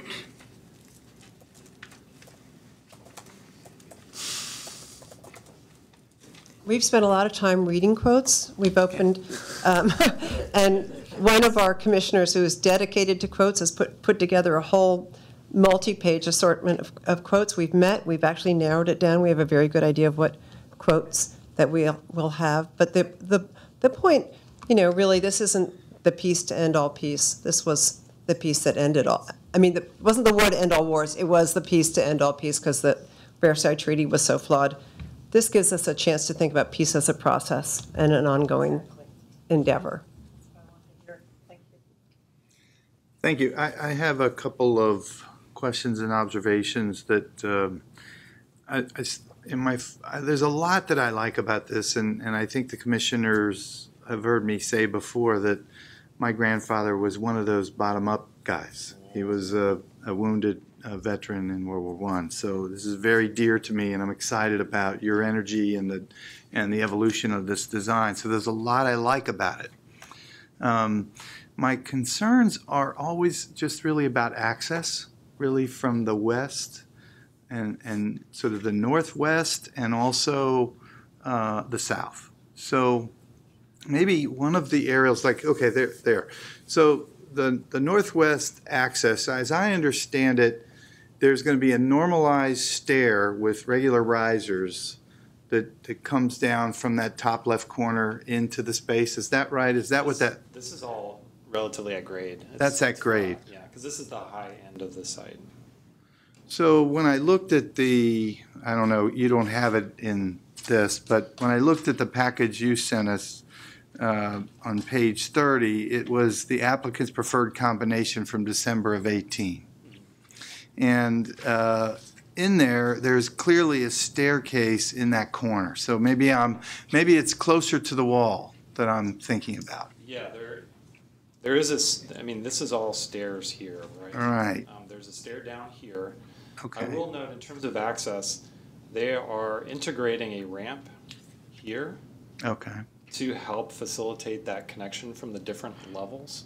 So you will have an accessible route from that level. The same thing is occurring down here. There will be an accessible route so that these various levels actually will be connected in a way that they're not fully connected today. Okay. So then, now let's just talk about the seating on the south, right? So this indicates some sort of a green, I think it's called understory planting that was referred to earlier, page 32, I think. And so it's not really all green, right? It's seeding with planters just like it is today. Is that sort of it? So the southern stepped terraces and the western are basically remaining as they exist today. I see. In their configuration. Yeah, that's what I was afraid you'd say. It's just been something that I've been very disappointed about because I can't, maybe if you could go to any of the renderings looking at that, looking to the south. Okay. So my question is, how do you get to that seating? I see that it's passive seating, but the seating is not a regularized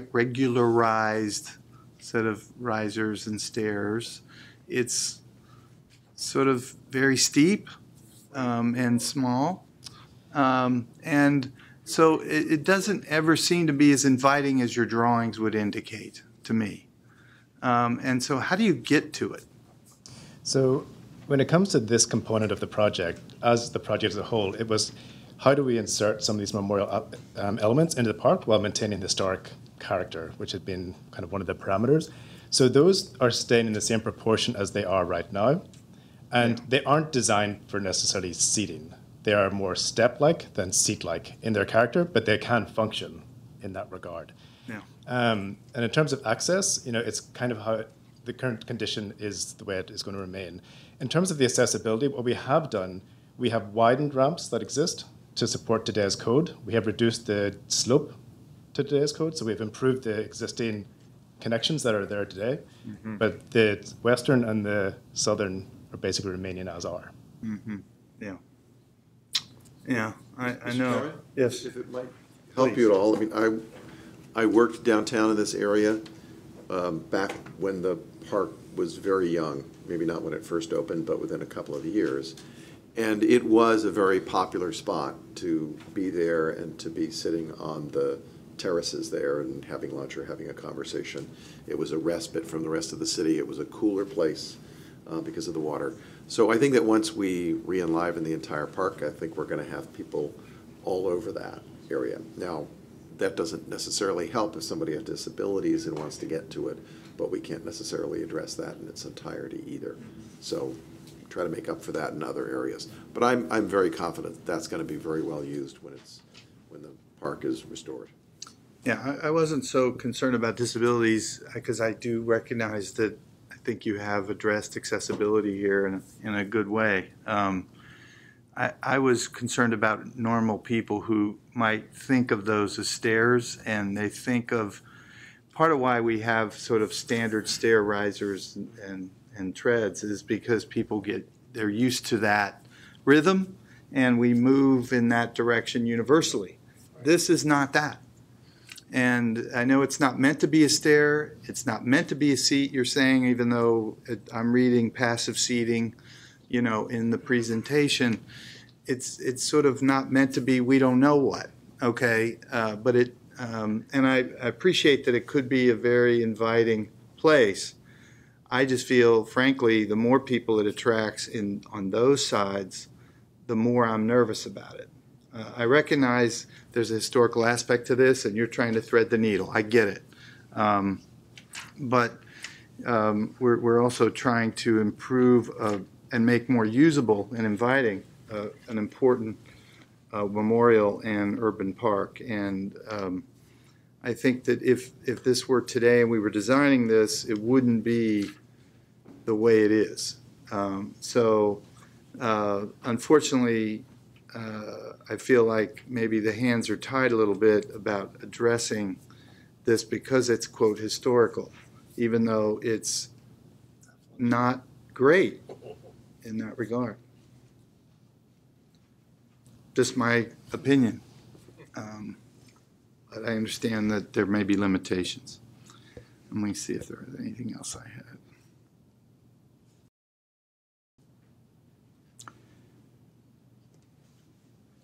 And then the understory planning, I think, Matthew, could you go to 32, please? I love the signage, by the way. I think it's a great improvement. So this is I'm not sure what it was telling me. I really stared at this exhibit, and I don't know what it's saying. I see green along all those lovely stair seating that aren't stair seatings.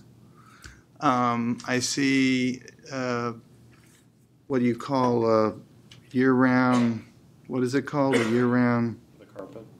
Carpet, which I don't think is that really what we're doing there? So unfortunately what you're seeing here is one slide in the planting deck. So what this slide is talking about is the larger perimeter berms. So the areas that are shaded in green on this plan is what's been supported by the imagery on this page. And it really is a simplification of what's there. So the ground plane is going to be the image in the top right, which is the Carex. And then associated with the southeast, the southwest, and the northwest diagonal entrances, there'll be an enrichment of the planting either side of that walkway. That's where we bring in some of the stilby, the larabi, some of the seasonal things like the snowdrops, as well as the poppies. And the poppies actually extend beyond that into the larger context of the carpet. So that tells the story of the perimeter. And then when it comes to the western terrace and the southern terrace, where these planters are integrated into the stairs, it's again, it's a simplification of the palette. We're still using the same tree that's there. We're going from 3 trees to 1 tree because we want the soil volume to support that tree. And then we're also in a simple ground plane, which is a grass. So again, it's a simplification of the palette. But unfortunately, the image that you're seeing right now is just for one of these areas. Okay. And then while you're up, so the entrance on the southwest side, right there, yes. So what is that? Is it stairs? What is that? Yes, so the southwest is stairs, as they exist today. As they exist today. Yes, we have not changed the configuration of the stairs on the southwest or the southeast. They remain as are, but we are modifying the bottom 45-degree angle curbs to okay, but those stairs are friendly and are easily walkable and Yes. okay. Yeah. All right, thank you very much. Yes, Commissioner Cash. Actually, since we're on this slide, and to your point, so I mean, I work in the Wilson building. I look at that south berm every day, and if you go out there right now, I mean, it's a little bit brown right now, but I mean, just throughout the year, it's a big green monolithic berm that you look at all the time. So I do think that some of these plantings, the landscaping elements, and even seeing in this picture, it breaks it up a little bit. Just by having the carpet, I think will just be better than what's right now. It looks like a golf course, like manicured grass out there and some trees. And I think that by just introducing something that's a little bit more interesting really breaks up the area and it makes it look less like a giant levee. Because I mean, looking from the south side all the time, it just looks like a giant levee there and you can't even see it at the park. So I think anything you can do to have something more interesting with the plantings will really kind of break up and make the area a little bit more inviting, because really coming from the south side right now, I mean, it's really dull. So, and I think that getting some other plants in there too, like the poppies especially, I think that you have an opportunity kind of that memorial aspect with having something that evokes World War I. So, all right, I think understanding no additional comments, I wonder if there's a motion to approve the preliminary site development plans for this World War I memorial. So moved. Do we have a second? Second. Thank you. All those in favor of this motion, please signify by saying aye. Aye. Any opposed? Motion carries. Thank you. Okay. That covers our action items, and thank you very much for the work, and appreciate the further input that you've given us here. That covers our action items, and now we have two information presentations. The first is a presentation on the Baltimore-Washington Superconducting Maglev project. You may want to listen to this. This is, why leave? This is exciting stuff. Just kidding. Michael Weil will introduce the project, and then Brandon Bratcher from the Federal Railroad Administration and Kelly Lyles from the Maryland Mass Transit Administration will provide the update. Welcome to all. Thank you very much. Good afternoon, Mr. Chairman and members of the Commission. Representatives are here today from the United States Federal Railroad Administration, Maryland Mass Transit Administration, and the consultant team to brief you on the Baltimore-Washington magnetic levitation study, which is being led by the Federal Railroad Administration. As context, the planned future Maglev railway facility will connect downtown Washington, D.C. and Baltimore, Maryland, which may ultimately become part of a larger line extending up to New York City, as shown here in this slide. Two other ongoing studies to note based on their proximity to the Maglev project are, first, Amtrak's Northeast Corridor Initiative, which consists of a series of planned improvements between Washington and Boston to enable higher speed railway service. And these improvements are currently underway with full implementation dependent upon funding.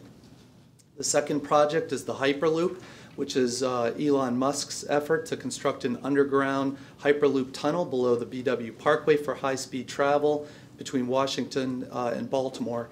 And my understanding is that this project is still undergoing NEPA review by the Federal Highway Administration. But our next speaker, Brandon, can address the relationship between Maglev and these other projects later on as part of his presentation. The future Maglev may require land from a number of federal properties, including the Baltimore-Washington Parkway, Beltsville Agricultural Research Center, United States Secret Service's Raleigh Training Center, and NASA's Goddard Space Flight Center. As part of our ongoing coordination with the project team, NCPC staff has highlighted several key federal planning interests, including the project's consistency with NCPC and National Park Service planning policies, potential impacts to the historic setting of the BW Parkway, tree removal, lighting, and how these impacts will be addressed through mitigation. As the project is funded and designed, our commission would review several sections of the Maglev as it crosses over federal properties within the National Capital Region, as well as any related development within Stream Valley Parks acquired under the 1930 Capra-Crampton Act. As you can see, there are a number of federal and district agencies participating in the project's ongoing NEPA study process, with the Federal Railroad Administration serving as the lead agency, working with NCPC, DC Office of Planning, Commission of Fine Arts, and the National Park Service. And with that, I will now turn the presentation over to Brandon Bratcher, who is an environmental protection specialist with the Federal Railroad Administration and currently serving as one of the project study managers. And he will now walk you through the remainder of the presentation. Thank you. Yeah, thank you, Michael. Again, my name is Brandon Bratcher. I'm an environmental planner with the Federal Railroad Administration. We are the lead agency for this particular environmental study. With me today, I also have other members of the team, represented the Baltimore-Washington Rapid Rail, which is the private company that is proposing this. We also have folks from MDOT, Maryland Department of Transportation, as well as contractor support from AECOM and Booz Allen to help with any technical questions that may arise. So I'll try to quickly, just at a 30,000-foot level, go over where we are in our particular study. Again, this is the National Environmental Policy Act study that's going on at this point. This is a quick sort of enumeration of the agenda here, but without further ado, I'll just kind of jump in. A little bit of background here. This initiative actually stems from way back in the 90s. There was an earmark, I believe, signed by President Clinton in the Safety Lou Act way back in the day, to study the feasibility of magnetic levitation technology in the United States. There were previous efforts. There was a 2003 study which examined German technology. This study is a little different in that it is superconducting maglev, which comes from the Japanese technology. So it's a slightly different study. The 2003 study did not end in a record of decision. There was a DEIS, but there was never any movement beyond that.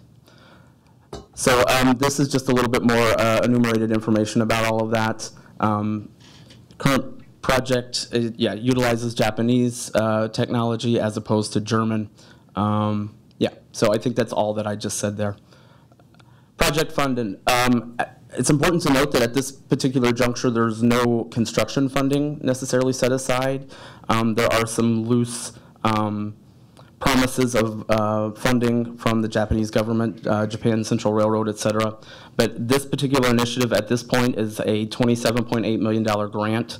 Again, MDOT is the grantee. And we will be initiating the NEPA process and all the way up to about 30% engineering. I think there's more of schedule specifics coming up, but just to telegraph where we are in the process. The NOI, the Notice of Intent for the Environmental Impact Statement, was published back in 2016. And at this juncture, Federal Railroad Administration is mulling over internally the preferred alternative. We have not made that decision yet. We'll be making that probably in the next couple of months internally. All right, so let's go to the next. What is maglev? Of course, obviously it's magnetic levitation. This is a little bit of a slide that talks about the technology. This is a technology, this is a system that is propelled as well as decelerated by magnets. The technology as it is right now, we're going toward a cruising speed of around 500 kilometers per hour, which is 311 miles per hour. There's specific language in both the earmark as well as the the grant and subsequent documentation that we want to achieve the highest practicable speed possible as a demonstration of the technology. And we have agreed on that being around 500 kilometers per hour. So that kind of colors our alignments and the universe of possible solutions, and we'll get into that in just a second. The system as it functions, it kind of floats on a cushion of air. And there are wheels on the system, but they're only used whenever it's coming into the station and leaving the station. Otherwise, it sort of acts almost like an aircraft, but just a couple of feet off ground at most. So again, 311 miles an hour is a speed to keep in your mind. All right, and these next couple of slides just kind of go through what we've enumerated as the project purpose and need. We had internal discussions with the project team, with FRA, et cetera, for a few months to go over the exact purpose and need. As you guys are aware, the purpose and need is a very important part of a NEPA study. It sort of sets the groundwork for how you're going to study moving forward. So there's a lot of bullets in here that are just fancy ways of saying that the need for the project stems from the fact that there's a lot of congestion in the DMV, and we're looking at ways to try to alleviate some of that. There is also a bullet point in here about maintaining economic viability. Again, the earmark has specific language about it being a revenue-producing system and about studying the feasibility from an economic standpoint. All right, again, this is just another way to say that we want to reduce travel time. There's the highest practicable speed language in there. Again, we'll get into that whenever we talk about the alignments. Whenever you're operating at 500 kilometers per hour, of course, that means less curvature. The more you curve at that speed, the more uncomfortable it becomes. So we'll get into that in a bit. This is the original project study area that we enumerated a year or so ago. Obviously, it includes a big chunk.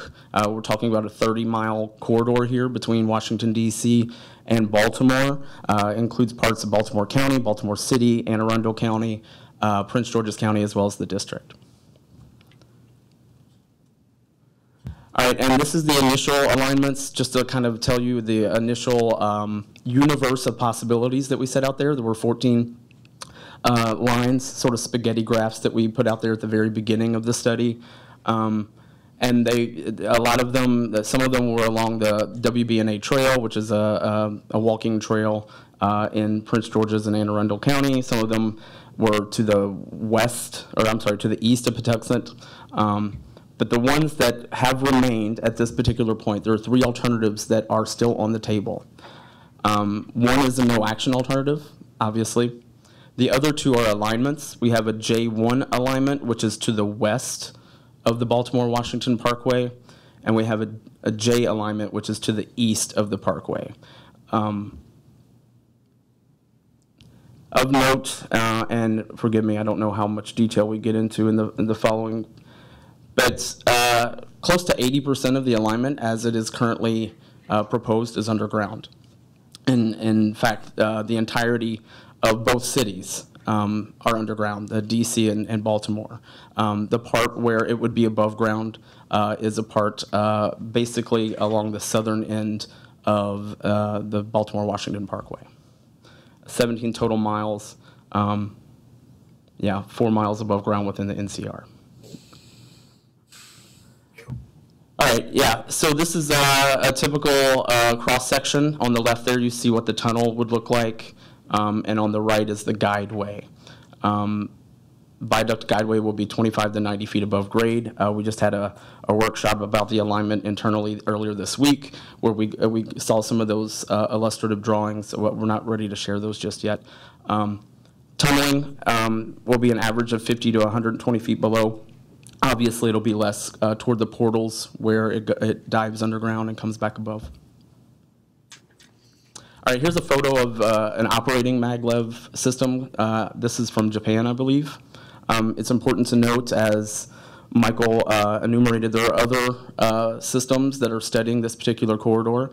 Maglev actually has systems that are already running as opposed to Hyperloop. Hyperloop is testing systems at this particular moment, so that's an important distinction that we see among those two particular systems.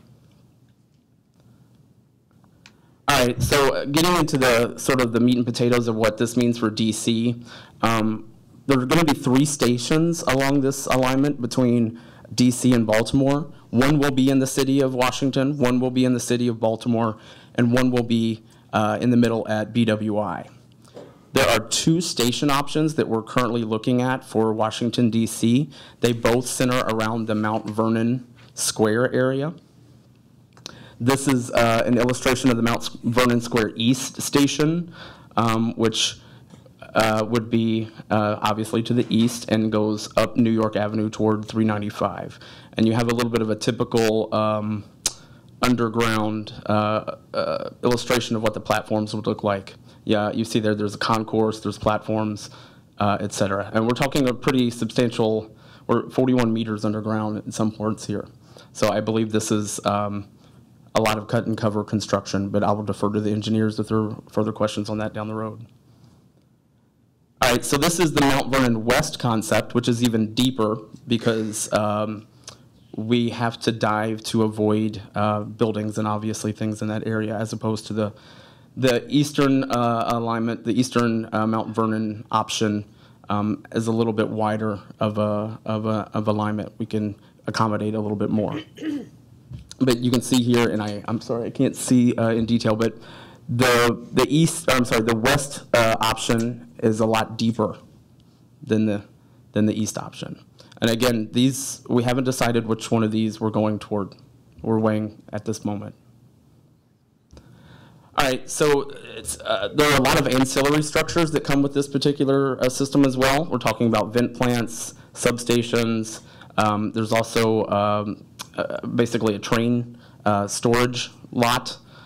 We're calling it Rolling Stock Depot. There are a couple different names floating around for it, but that would be over 100 acres. And all of these things need to happen along the alignment. So this is just to let you know that there, in addition to the 30 to 40 mile alignment, there are substantial ancillary structures as well that would be along here. All right, again, just to reiterate where we are in the process, we're looking to have the DEIS, the Draft Environmental Impact Statement, out this fall with a public hearing in around October. You see up there that we're looking to do a combined final environmental impact statement and record of decision next year. And the question that this sort of begs, I think, is what's the earliest that this could happen? If we do get the record of decision signed next year, the construction, I think, would take somewhere around 7 years, but we'd have to get construction funding secured before that. So in a perfect world, if construction funding is allocated next year, then we're looking at 2027 at the earliest for this system to be up and running. All right, and this is just, we have an agency coordination plan. Michael alluded to the fact that we have over 30 cooperating and participating agencies, as well as a whole slew of consulting parties. It's a pretty large system and a pretty large group of folks who are looking at this particular study. So we have FAQs updated on the website. We try to keep those as updated as we can. We get a lot of public comments and questions. The website's bwmaglev.info. And in terms of outreach, we did have a round of public open houses in October of 2017. We also had an open house in Baltimore last month, or I'm sorry, 2 months ago, to go over a train station option, or I'm sorry, a train depot option up there. But we are in process of coordinating with DC Planning and various other DC agencies to try to engage the ANCs as we move toward the draft environmental impact statement in the fall. We also will have public hearings as is required after the DEIS is out, and those will be, will represent both cities, DC and Baltimore, as well as the suburban communities, which have been pretty vocal about this project as well. All right, so again, this just summarizes what I just said. And with that, I will open up to any comments or questions.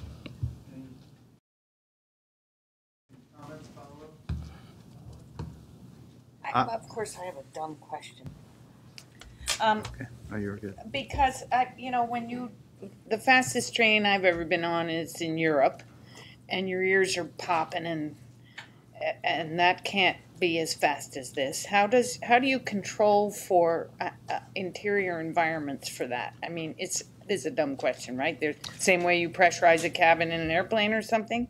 Yeah, I think I'll defer to Louis Berger, who is the engineering. Maybe they can speak a little bit more about that. I have personally seen videos where there are folks on there, and they talk about the fact that it seems like it's lifting off at the beginning. But Mark Berger, do you have anything to add to her question?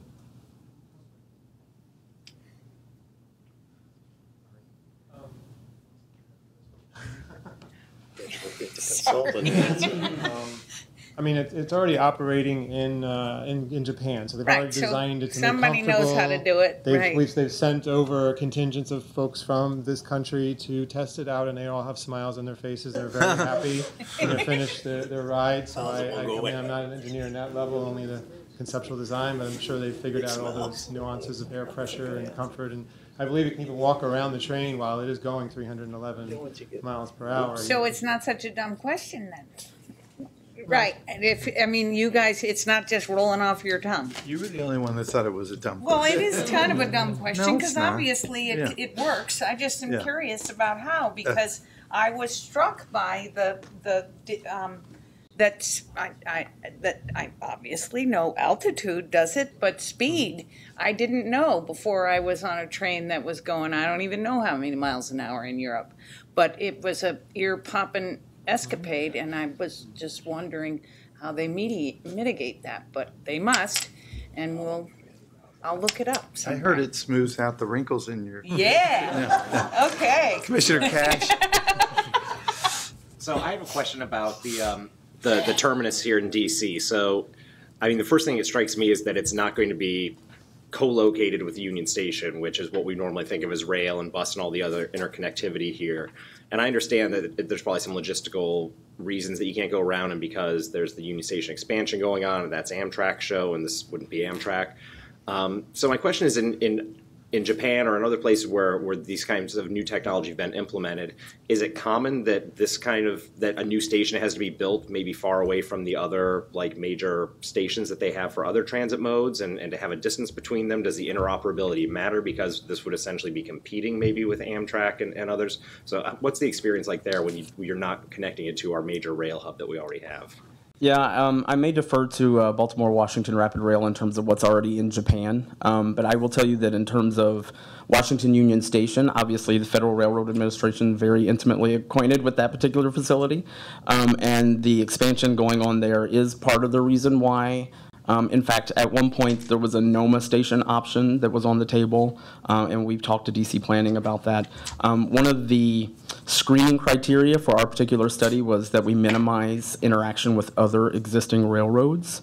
So that was part of the reasoning behind that, as well as the ongoing Union Station redevelopment plan kind of doesn't really involve a lot of room for additional train capacity, especially for what Amtrak may consider as a competitor. In BWR, do you guys have any sort of insight as to what sort of station connectivity you have in Japan? Well, that really does answer my question. I mean, it sounds like it's actually more of a feature than a bug, because part of the study has to be that it doesn't compete with the existing. Right, yeah. Yep. Mr. Trueblood. Thank you. I guess to that point, is part of how do I put this? Part of your analysis include an impact on Amtrak ridership and how that impacts their projections and their work? So part of the analysis, part of the DEIS will include, obviously there's an indirect and cumulative effects assessment. Amtrak initially was invited to be a consulting party or a cooperating agency. Obviously they're semi-private, so they can't function in that way, and they have been pretty vocal in submitting comments that way. The ridership question, to be completely honest, for P3s, public-private partnerships, is a little bit of a question that's still being kind of ironed out. There is a ridership study that has been done for this particular system. I am not a ridership expert, so I can't really speak to that. And in fact, a lot of it is proprietary information. I will just add that part of the stipulation of this particular grant is that it be revenue producing. Amtrak has been very vocal about noting the possibility of competition, but FRA continues to push Amtrak initiatives as well. In fact, the NEC Future environmental impact statement and record of decision was published about a year ago. We don't see them as being mutually exclusive of each other. They're kind of parallel spines.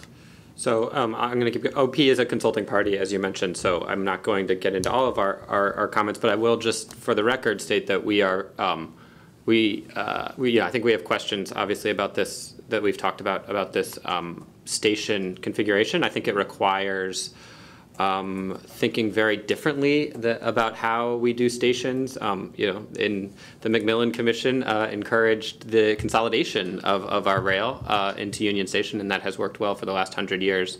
In addition, there are parking facilities and other facilities. There's bus facilities, intercity and intracity bus facilities. So I think that is something that we will all have to wrap our heads around because this has not really any of that. And finally, I guess it's worth saying that, we've, as you mentioned, we are strongly encouraging kind of continual community engagement on this one. Cut and covering New York Avenue is going to be, it'll be interesting. So, so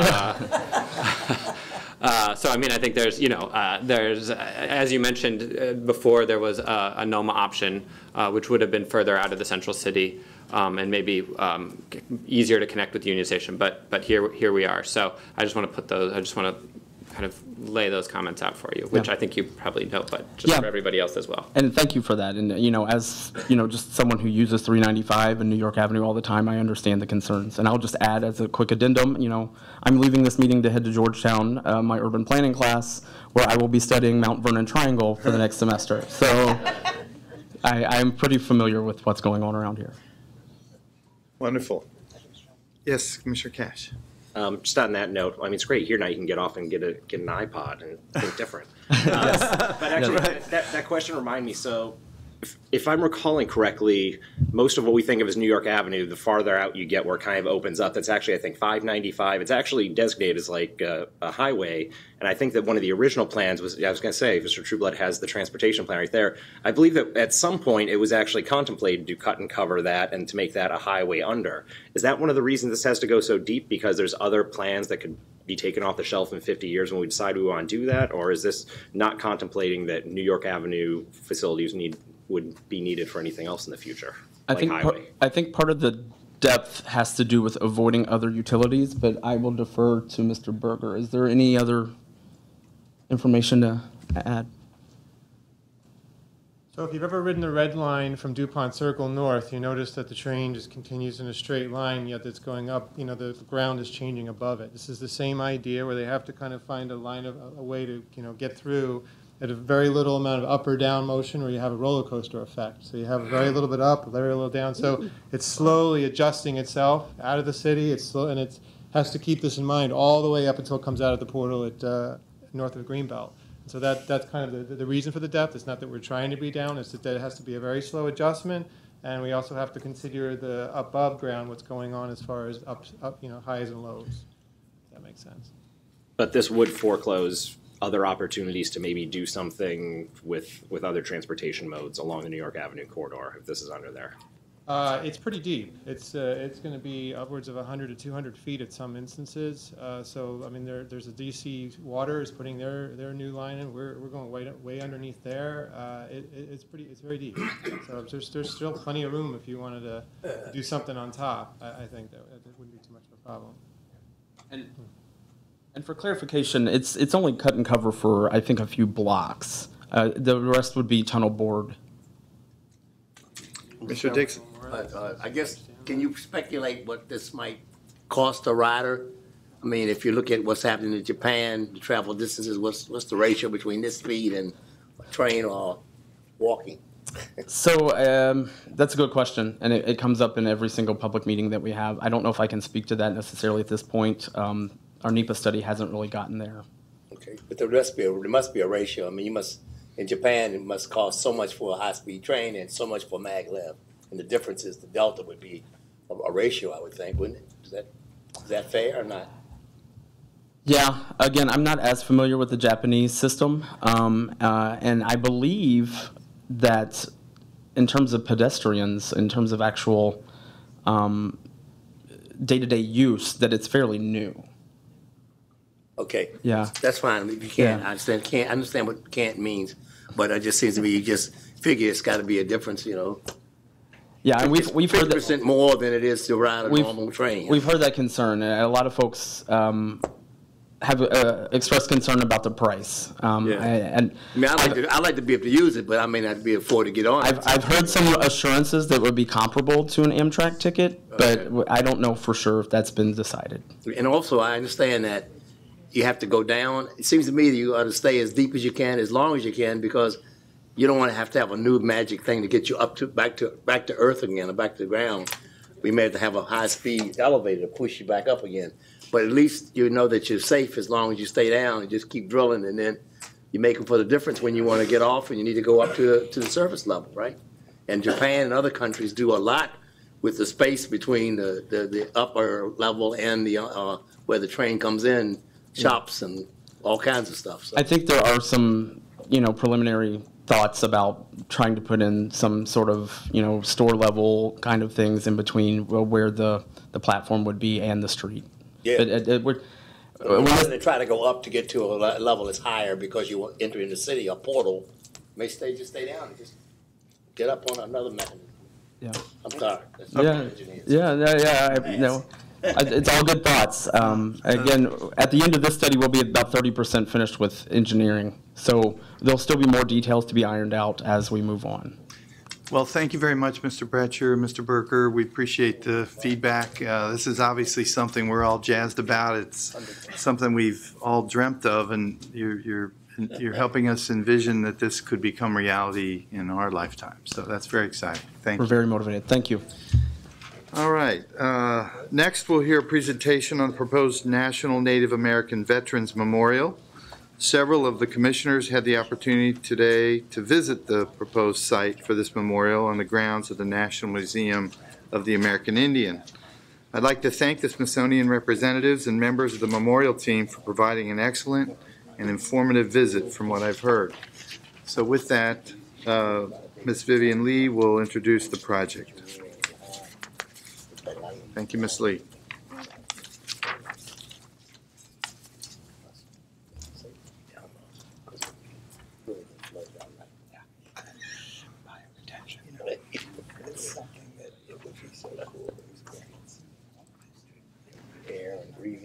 Good afternoon, members of the Commission.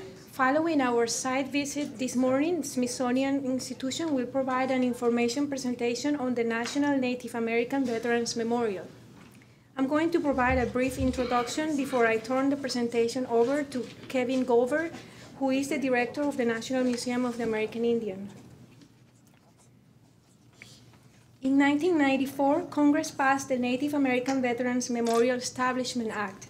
The purpose of the memorial is to give all Americans the opportunity to learn of the proud and courageous tradition of service of Native Americans in the armed forces of the United States.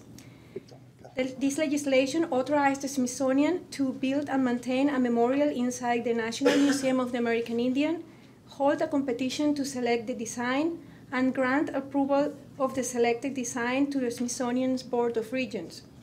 Congress amended the Act in 2013 to allow the museum to be located outside of the Museum of the National Memorial American of the, sorry. Okay, so Congress amended the Act in 2013 to allow the memorial to be located outside of the museum as determined by the Smithsonian. Due to these unique provisions, the memorial is not subject to the Commemorative Works Act. The Smithsonian's Board of Regents has approval authority for the design and location of the memorial per the Congressional Act. NCPC does not have review authority for the design and location of the memorial.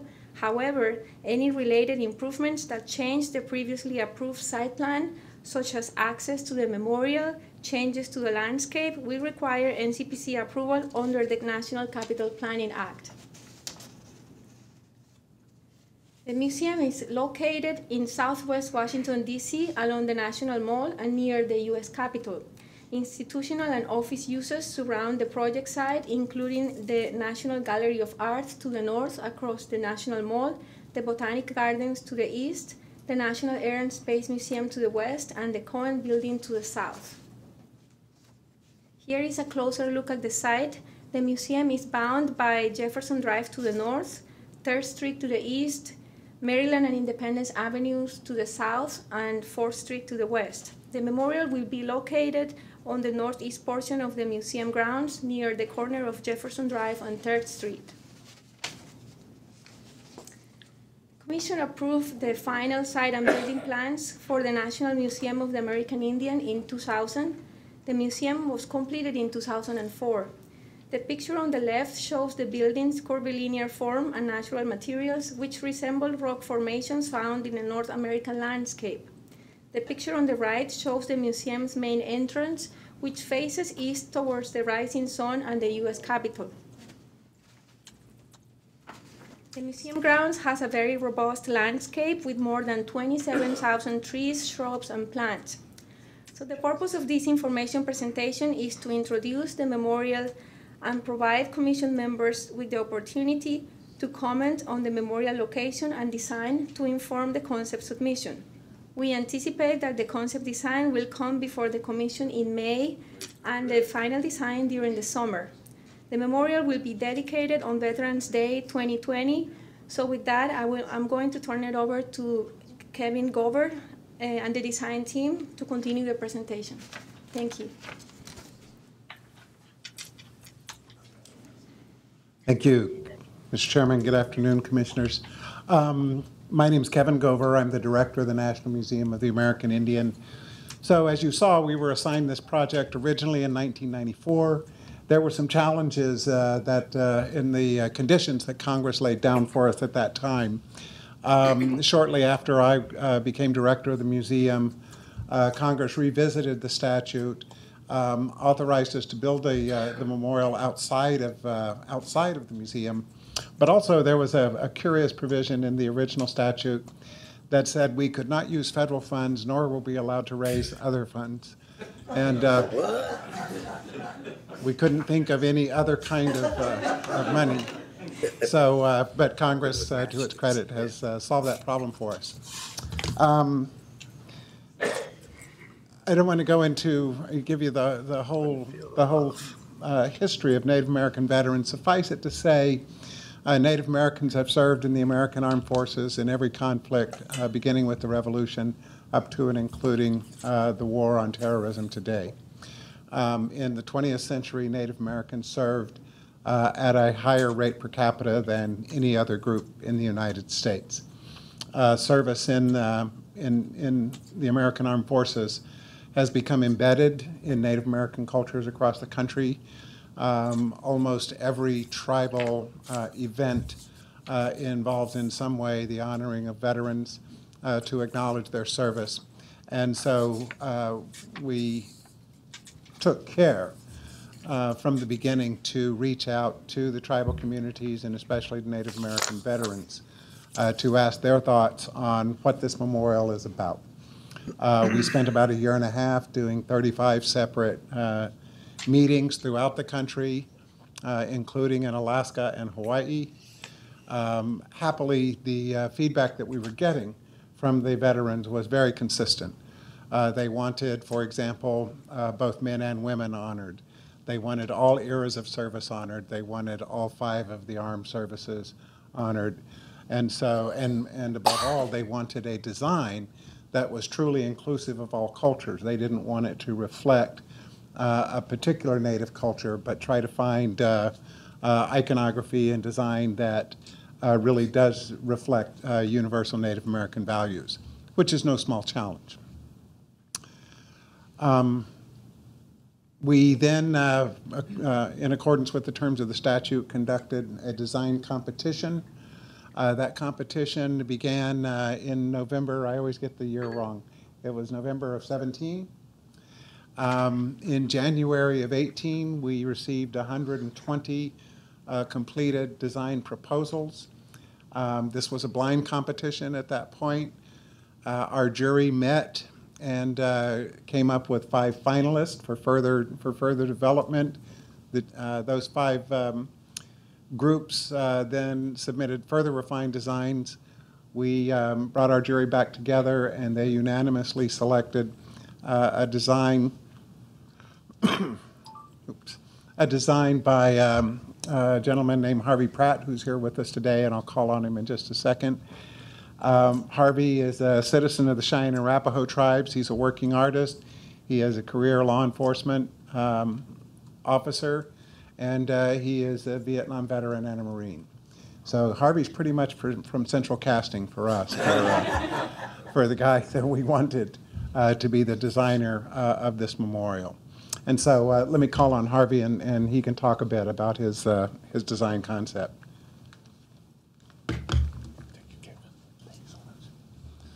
Good afternoon.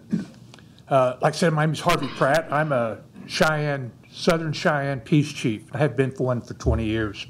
I'm a veteran of the Vietnam, served in the Marine Corps as a reconnaissance platoon. I spent 50 years in law enforcement, graduate of the FBI National Academy, and I submitted my design since we had to encompass 570 some federally recognized tribes. I didn't want to do a statue. I wanted to do something that people could walk into, like ceremonial people. They go into a certain area, and that's what I wanted to do. So my design was based on the warrior circle of honor, horizontal circles and vertical circle, that people that walk the red road, Native people, could come into that area. That Native people, we're the same, but we're different. We're the same, but we're different. We have our own little special ways of doing things, and that's what I wanted to incorporate: the elements, the water, the fire, the earth, and the air. And so that is a very integral part, is the elements, and then the directions that power comes from, the north, east, south, and west, and up and down, the 6 directions. And so we all almost all tribes use those things. And we use the cardinal points, and we use prayer cloths, and we ask people to come in here. And my idea and my hope was that Native people would come here and honor their veterans, and honor those that have passed, and those that are present, and those that are to come, their grandchildren. And it will be endless. This circles is an endless thing, and it's happening all the time. And Native people pay attention to the circles, and so those were my concepts and ideas, and that's how I tried to manipulate and put them all together so that when people came in there, Native people would recognize those things, and they would use them in their own special way, their own different way. That we use the water, and they would use the earth and the air and the fire. And the fire is in the very center of the circle, and it's about 50 feet across and 14 to 15 foot high. And the circle actually is the hole in the sky where the Creator lives. So what I want people to do is to come in there and walk the red road and come into harmony not only with themselves, but with the Creator and the earth and the elements. And that's what Native people do, of all nations. And that was my concept of my design. And I would like to introduce Hans Butzer, who is the design architect, and he is going to tell you about our placement and site. And Hans has his company in Oklahoma City, Butzer Urbanism and Architecture, and he is the designer of the Murrah building bombing in Oklahoma City. Him and his wife Tori designed that. He is the Dean of Architecture at the University of Oklahoma, and he is the award winner AIA for the Thomas Jefferson Award for Public Art. And so I would like to introduce you to Hans so that he may speak with you. Thank you all very much. So we'd like to orient you to the proposed site location, beginning with photographs of the existing site. Certainly here we see it deep in the beauty of winter here in Washington, D.C. To the upper left, you see a view looking southwards, down 3rd. Number 2, looking southwest from the corner back towards NMAI. And number 3 in that upper right image, looking due west, down Jefferson. And to your right there, you can envision there the National Mall. The lower left image is a view effectively from the northeastern edge of the constructed wetlands looking northeast. Congress, the U.S. Capitol building, is just off to the right. Lower middle, this beautiful view from the corner, kind of peeping through towards the incredible welcoming circle and front porch of NMII. There in the lower right, again, you see that collection of photos as they view in that northeastern corner where we propose the location. As you start to zoom a little bit more in and enter the NMAI grounds, just to the north of the welcoming circle, the main entry for NMAI, looking north, you see in that upper left image, there's a congruence of so-called grandfather rocks, and they help shelter this beautiful space, the Daniel Inouye prayer circle that's in the upper middle image. And it's in that location where we propose you first begin to take the path, the approach towards the proposed memorial site. From the welcoming circle, in image in the upper right, would be this beautiful expansive view across these constructed wetlands looking northeast towards the proposed site. You see the wetlands in the foreground. Through the trees just off to the right is the Capitol Dome. And in the lower left is a view from effectively entry of NMAI across the welcoming circle towards the proposed site. And then lastly in that lower middle is this kind of sweeping view from the south, so from Maryland past the entry on the left to NMAI, looking towards those grandfather rocks where you would first begin your approach towards the memorial site itself. So in terms of overall orientation, the primary entrance to the National Museum of the American Indian is oft on the eastern edge, immediately after that large circular plaza off on the eastern edge. Those are actually where the formal doors are. But really the preponderance of visitors approaching the NMAI come from that northwestern corner off of the National Mall there at 4th and Jefferson. And they come in along the northern edge of the museum, what we call the River Walk. And it's along there that you have certain cultural sites and that take you to the welcoming circle on that eastern edge. And on the southern facade of the museum is a secondary entrance, almost more of a secure entrance off of Maryland and Independence. When we really start to zoom in, as was previously mentioned, the quality of the vegetation, the nature of the vegetation of the site is really important to the kind of interpretive aspects of the museum itself and situating it within the region. You can see here in the key, the dark green speaks to this upland hardwood forest vegetation. It's much taller, it's lush, it's green.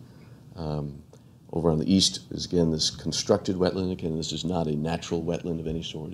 Effectively, it's a water feature.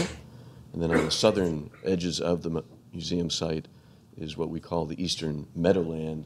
There you have much more open, it's grasses, and far more kind of sweeping, if you will, and certainly gold in color.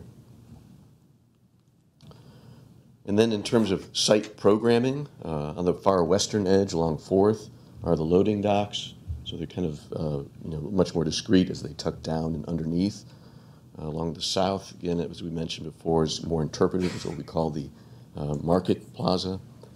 The northern edge, as people enter more formally from the northwestern corner of the site, they move along the river walk, past the dance circle and amphitheater, and move in towards the so-called welcoming circle on that bold eastern edge of the site. And it's from here where we propose that walking approach through the forest along the northern edges of the wetlands to the actual proposed memorial site. Here you begin to see there's an overlay in that northeastern corner of the approximate approach and the memorial circle as it's nested in the existing topography. You do get a lot of drop from the perimeter of the site down towards the constructed wetlands. This is the first preliminary site plan that we were bringing forth. Really, of most primary focus is the actual placement of what we're calling the Warriors Circle of Honor. The approach itself is very important. You see there the grandfather rocks as that threshold from the welcoming circle and Riverwalk towards that approach. Harvey, do you want to say just a little bit about the Red Road? As we come in from the grandfather rocks, that's the path that all natives walk. Is referred to as a Red Road. As it approaches the memorial, the inner circle of the memorial is Harmony, where they all walk the Red Road, and they come into harmony with nature and with themselves and with the Creator. And you can see here from this conceptual site plan the way we've inscribed the 4 cardinal points. They're part of that perimeter circle of seating. And those are really important to helping situate in the X, Y, and Z directions this very important memorial. And you can tell also from the approach, there will be this, really interesting play, on your left as you move towards the memorial. Your experience is really more about being a part of the lowlands forest, and on the right to the south is much more open, these beautiful vistas across the constructed wetland. This is a section diagram that gives you a sense of scale and situation of the proposed memorial. Down there in the lower left, the Warriors Circle of Honor hovers just above the constructed wetlands, again nested amidst the trees, and you can begin to visualize a little bit of what that approach would be as you move through the wooded scape.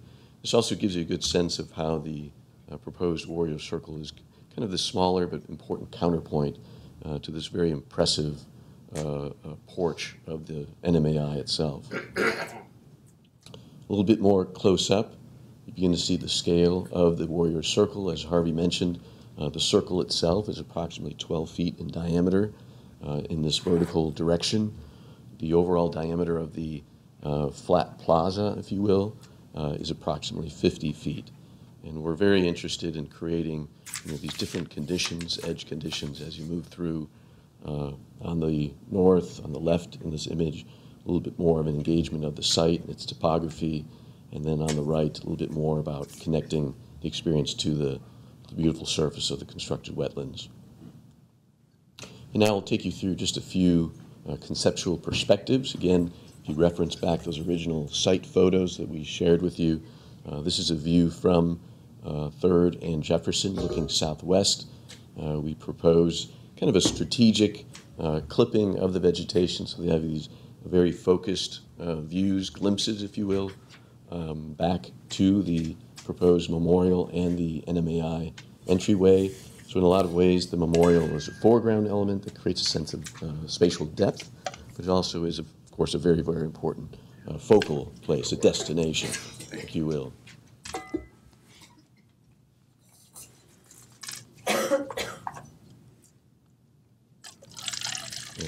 This is a view that gives you a sense of the relationship from the welcoming circle just outside the NMAI entry doors, looking across the constructed wetlands towards the memorial. One of the things that we think is advantageous to the siting here is that, when there are very sacred ceremonies, we anticipate there will be many, that they will be, very appropriately situated within the scale of the memorial space itself. But for much larger, really significant celebrations, if you will, what we appreciate here is the fact that, kind of the overflow of people wanting to participate, witness, can stand here as part of the welcoming circle and look across to these ceremonies as they take place.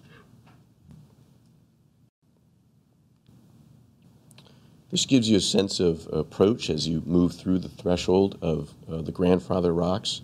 The Daniel Inouye prayer circle's just off to the left there in that image.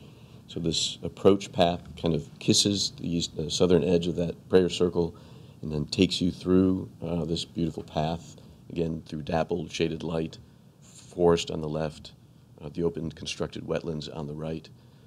We anticipate there being some type of guardrail and so forth to kind of help navigate the public through, to keep people from falling into the water, and leading them, to the memorial site itself beyond.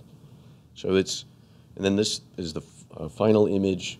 This is really what it's, about arriving there at the site. You see this 12-foot beautiful warrior circle. We anticipate it being of this reflective material that catches the glint of the sun.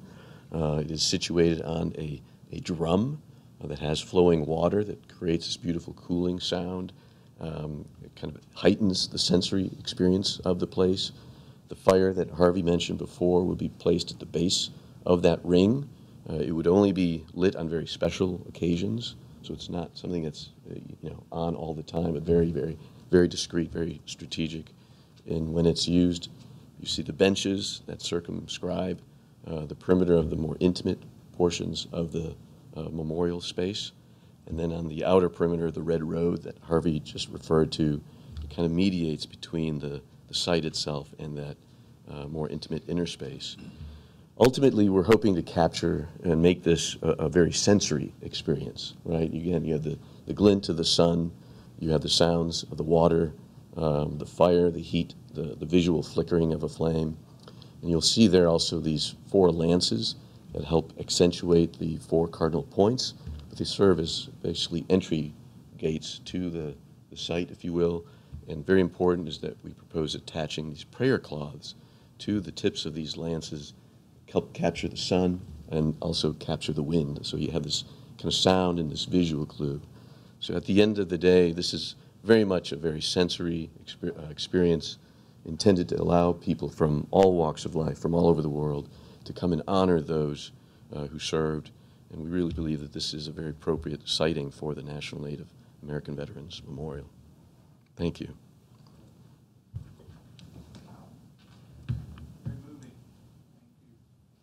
Thank you very much for that, the inspiration of that. Are there any questions? Yeah, Mr. Chairman, I'd like to just comment. During my few years on this commission, I can remember the presentation of your building, your memorial building, and it was emotional and spiritual in its presentation. The selection of the stones, the rocks, the material, the way it was designed. And I feel the same spiritual presentation, not just, we go through a lot of presentations and they're very interesting, the art and the selection and all, but the spiritual connection is not always there like I get with your presentations. And I just think it's special. I also say this as a official card-carrying tribal member from North Carolina, who also has an honorable discharge from the Air Force and the Army. I'm retired 06 in the Army. But I was certainly raised as a Black American here in Washington, D.C. But my father always said, I'm an Indian, and I know he was right because we got all the paperwork finally done for my children and for me. So I say that with some particular respect and appreciation for what you're trying to do. I also have to laugh because, when I was as a native Washingtonian, I was one of the first people on the council when I chaired it to bring legislation forward to help fund and establish a mechanism for bringing statehood to us, trying to fight for, as a native, our native community to have native representation as we deserve and still don't have. And the 2 things that they did once we did that legislation, this was the first effort, they blocked the money by saying you cannot use federal government or private funds to do this. Something very similar goes with it. So I thank you for what you're doing, and particularly right now with all the energies that we hear that relate to the Native American community, to our community. The restrictions, the disrespect, et cetera, is just amazing. And thank you for this, and I'm looking forward to going forward. Commissioner Cash. Thanks so much for having us out this morning. I thought it was really great to see the site in person and gave a lot of context. And I mentioned this briefly this morning, but I'll say it again here on the public record. I mean, I think that the design, all that is great. One of the things that struck me, and I had never really realized before about the accessibility of the site, the museum's really only accessible from the extreme northwest end and walking along the northern perimeter of it, or from the southeast side where you come in right into the welcome circle. And here we're going to have the memorial that's in the extreme northeast section. So I think it's really worth in this early still design phase looking at seeing if there's some kind of connection that you can make closer, like closer to the northeast side of the site, not within the memorial itself, but maybe just a cut through above the amphitheater to get you out to the mall, because I think that there's a lot of people that would otherwise want to come in here and experience this and will say, I have to walk a block and a half all the way down and cut back. So I think that to cut down on folks going through inappropriately and all that and really maximizing the accessibility of the site, I think it'd be good to think of something, an additional pedestrian connection there. Yeah, and we're certainly keeping that in part of our discussions. And then just a point of personal privilege, I actually used to work for Senator Akaka of Hawaii, and it was really great being out there and seeing the Senator Inouye prayer circle. And given Senator Akaka's work in this and all that, I think it'd be great if there could be some kind of little mention of his name or memorial element that gets to make its way into the design as well as a Native Hawaiian veteran on his part. I should have mentioned it in my presentation. It was Senator Akaka who held the oversight hearing asking me, why haven't you built the memorial? And allowing me to make the record of the changes that needed to be made to the statute. He then introduced the legislation. It didn't pass before his retirement, but Senator Schatz then picked it up along with Congressman Mullen, who is a citizen of the Cherokee Nation. So I would just emphasize that our objective here is to please the Native American veterans. And the ceremonial elements are really, the design is to accommodate the sort of ceremony that we anticipate Native veterans and their families will want to engage in honor of their service. So we do think of it as, I really didn't realize this when we started the project, but it became more and more clear to me that this acknowledgement is tremendously important to those veterans, and they do feel underappreciated by the world at large, even as they're honored very deeply in our communities. Commissioner May. Yes, thank you also for having us out there today. I'm glad I made it over, even though it was running a bit late. It was well worth it, even though I'd seen the site before. And I would echo the comments of my fellow commissioners in many ways, and I am also thinking about that need for a potential connection along the north side, because I think it could help quite a bit in allowing or getting people to really appreciate what's there, because I think you're embarking on building a really wonderful thing. The other thing I would mention is that having seen in some of the earlier iterations of site, or the earlier proposed location, which was very close to the prayer circle, I am really very, very happy with the relocation to the eastern side, even though it does take up some of the area of the wetland. It just feels so much more comfortable there, and the experience of walking the red road to get to it, I think, is going to be a very special thing, and it gives you this sort of separation that you want, but the proximity of, the visual proximity and the setting that I think is really, I was really quite impressed with how much it has improved. I do think it is very important in that site for it to feel like it is nestled in because of the all of what's around it, and that it not be so large that it kind of overpowers the wetland. So I think careful attention to make it just big enough and not any bigger. And I don't know if that's where, whether that's what it is right now or whether it should be just a little bit smaller. I'm used to telling people to make things smaller. But I think careful examination of that is vitally important. But overall, very, very happy to have been there, although I have to say the folks who clean the NCPC chambers might not be so happy about the mud that I dragged in on my feet. Just noticed a little pile under my chair here. Sorry about that. Thank you. Well, thank you very much. I think you really are feeling the warmth and receptivity to your very sensitive thinking and design ideas, and we look forward to seeing this evolve.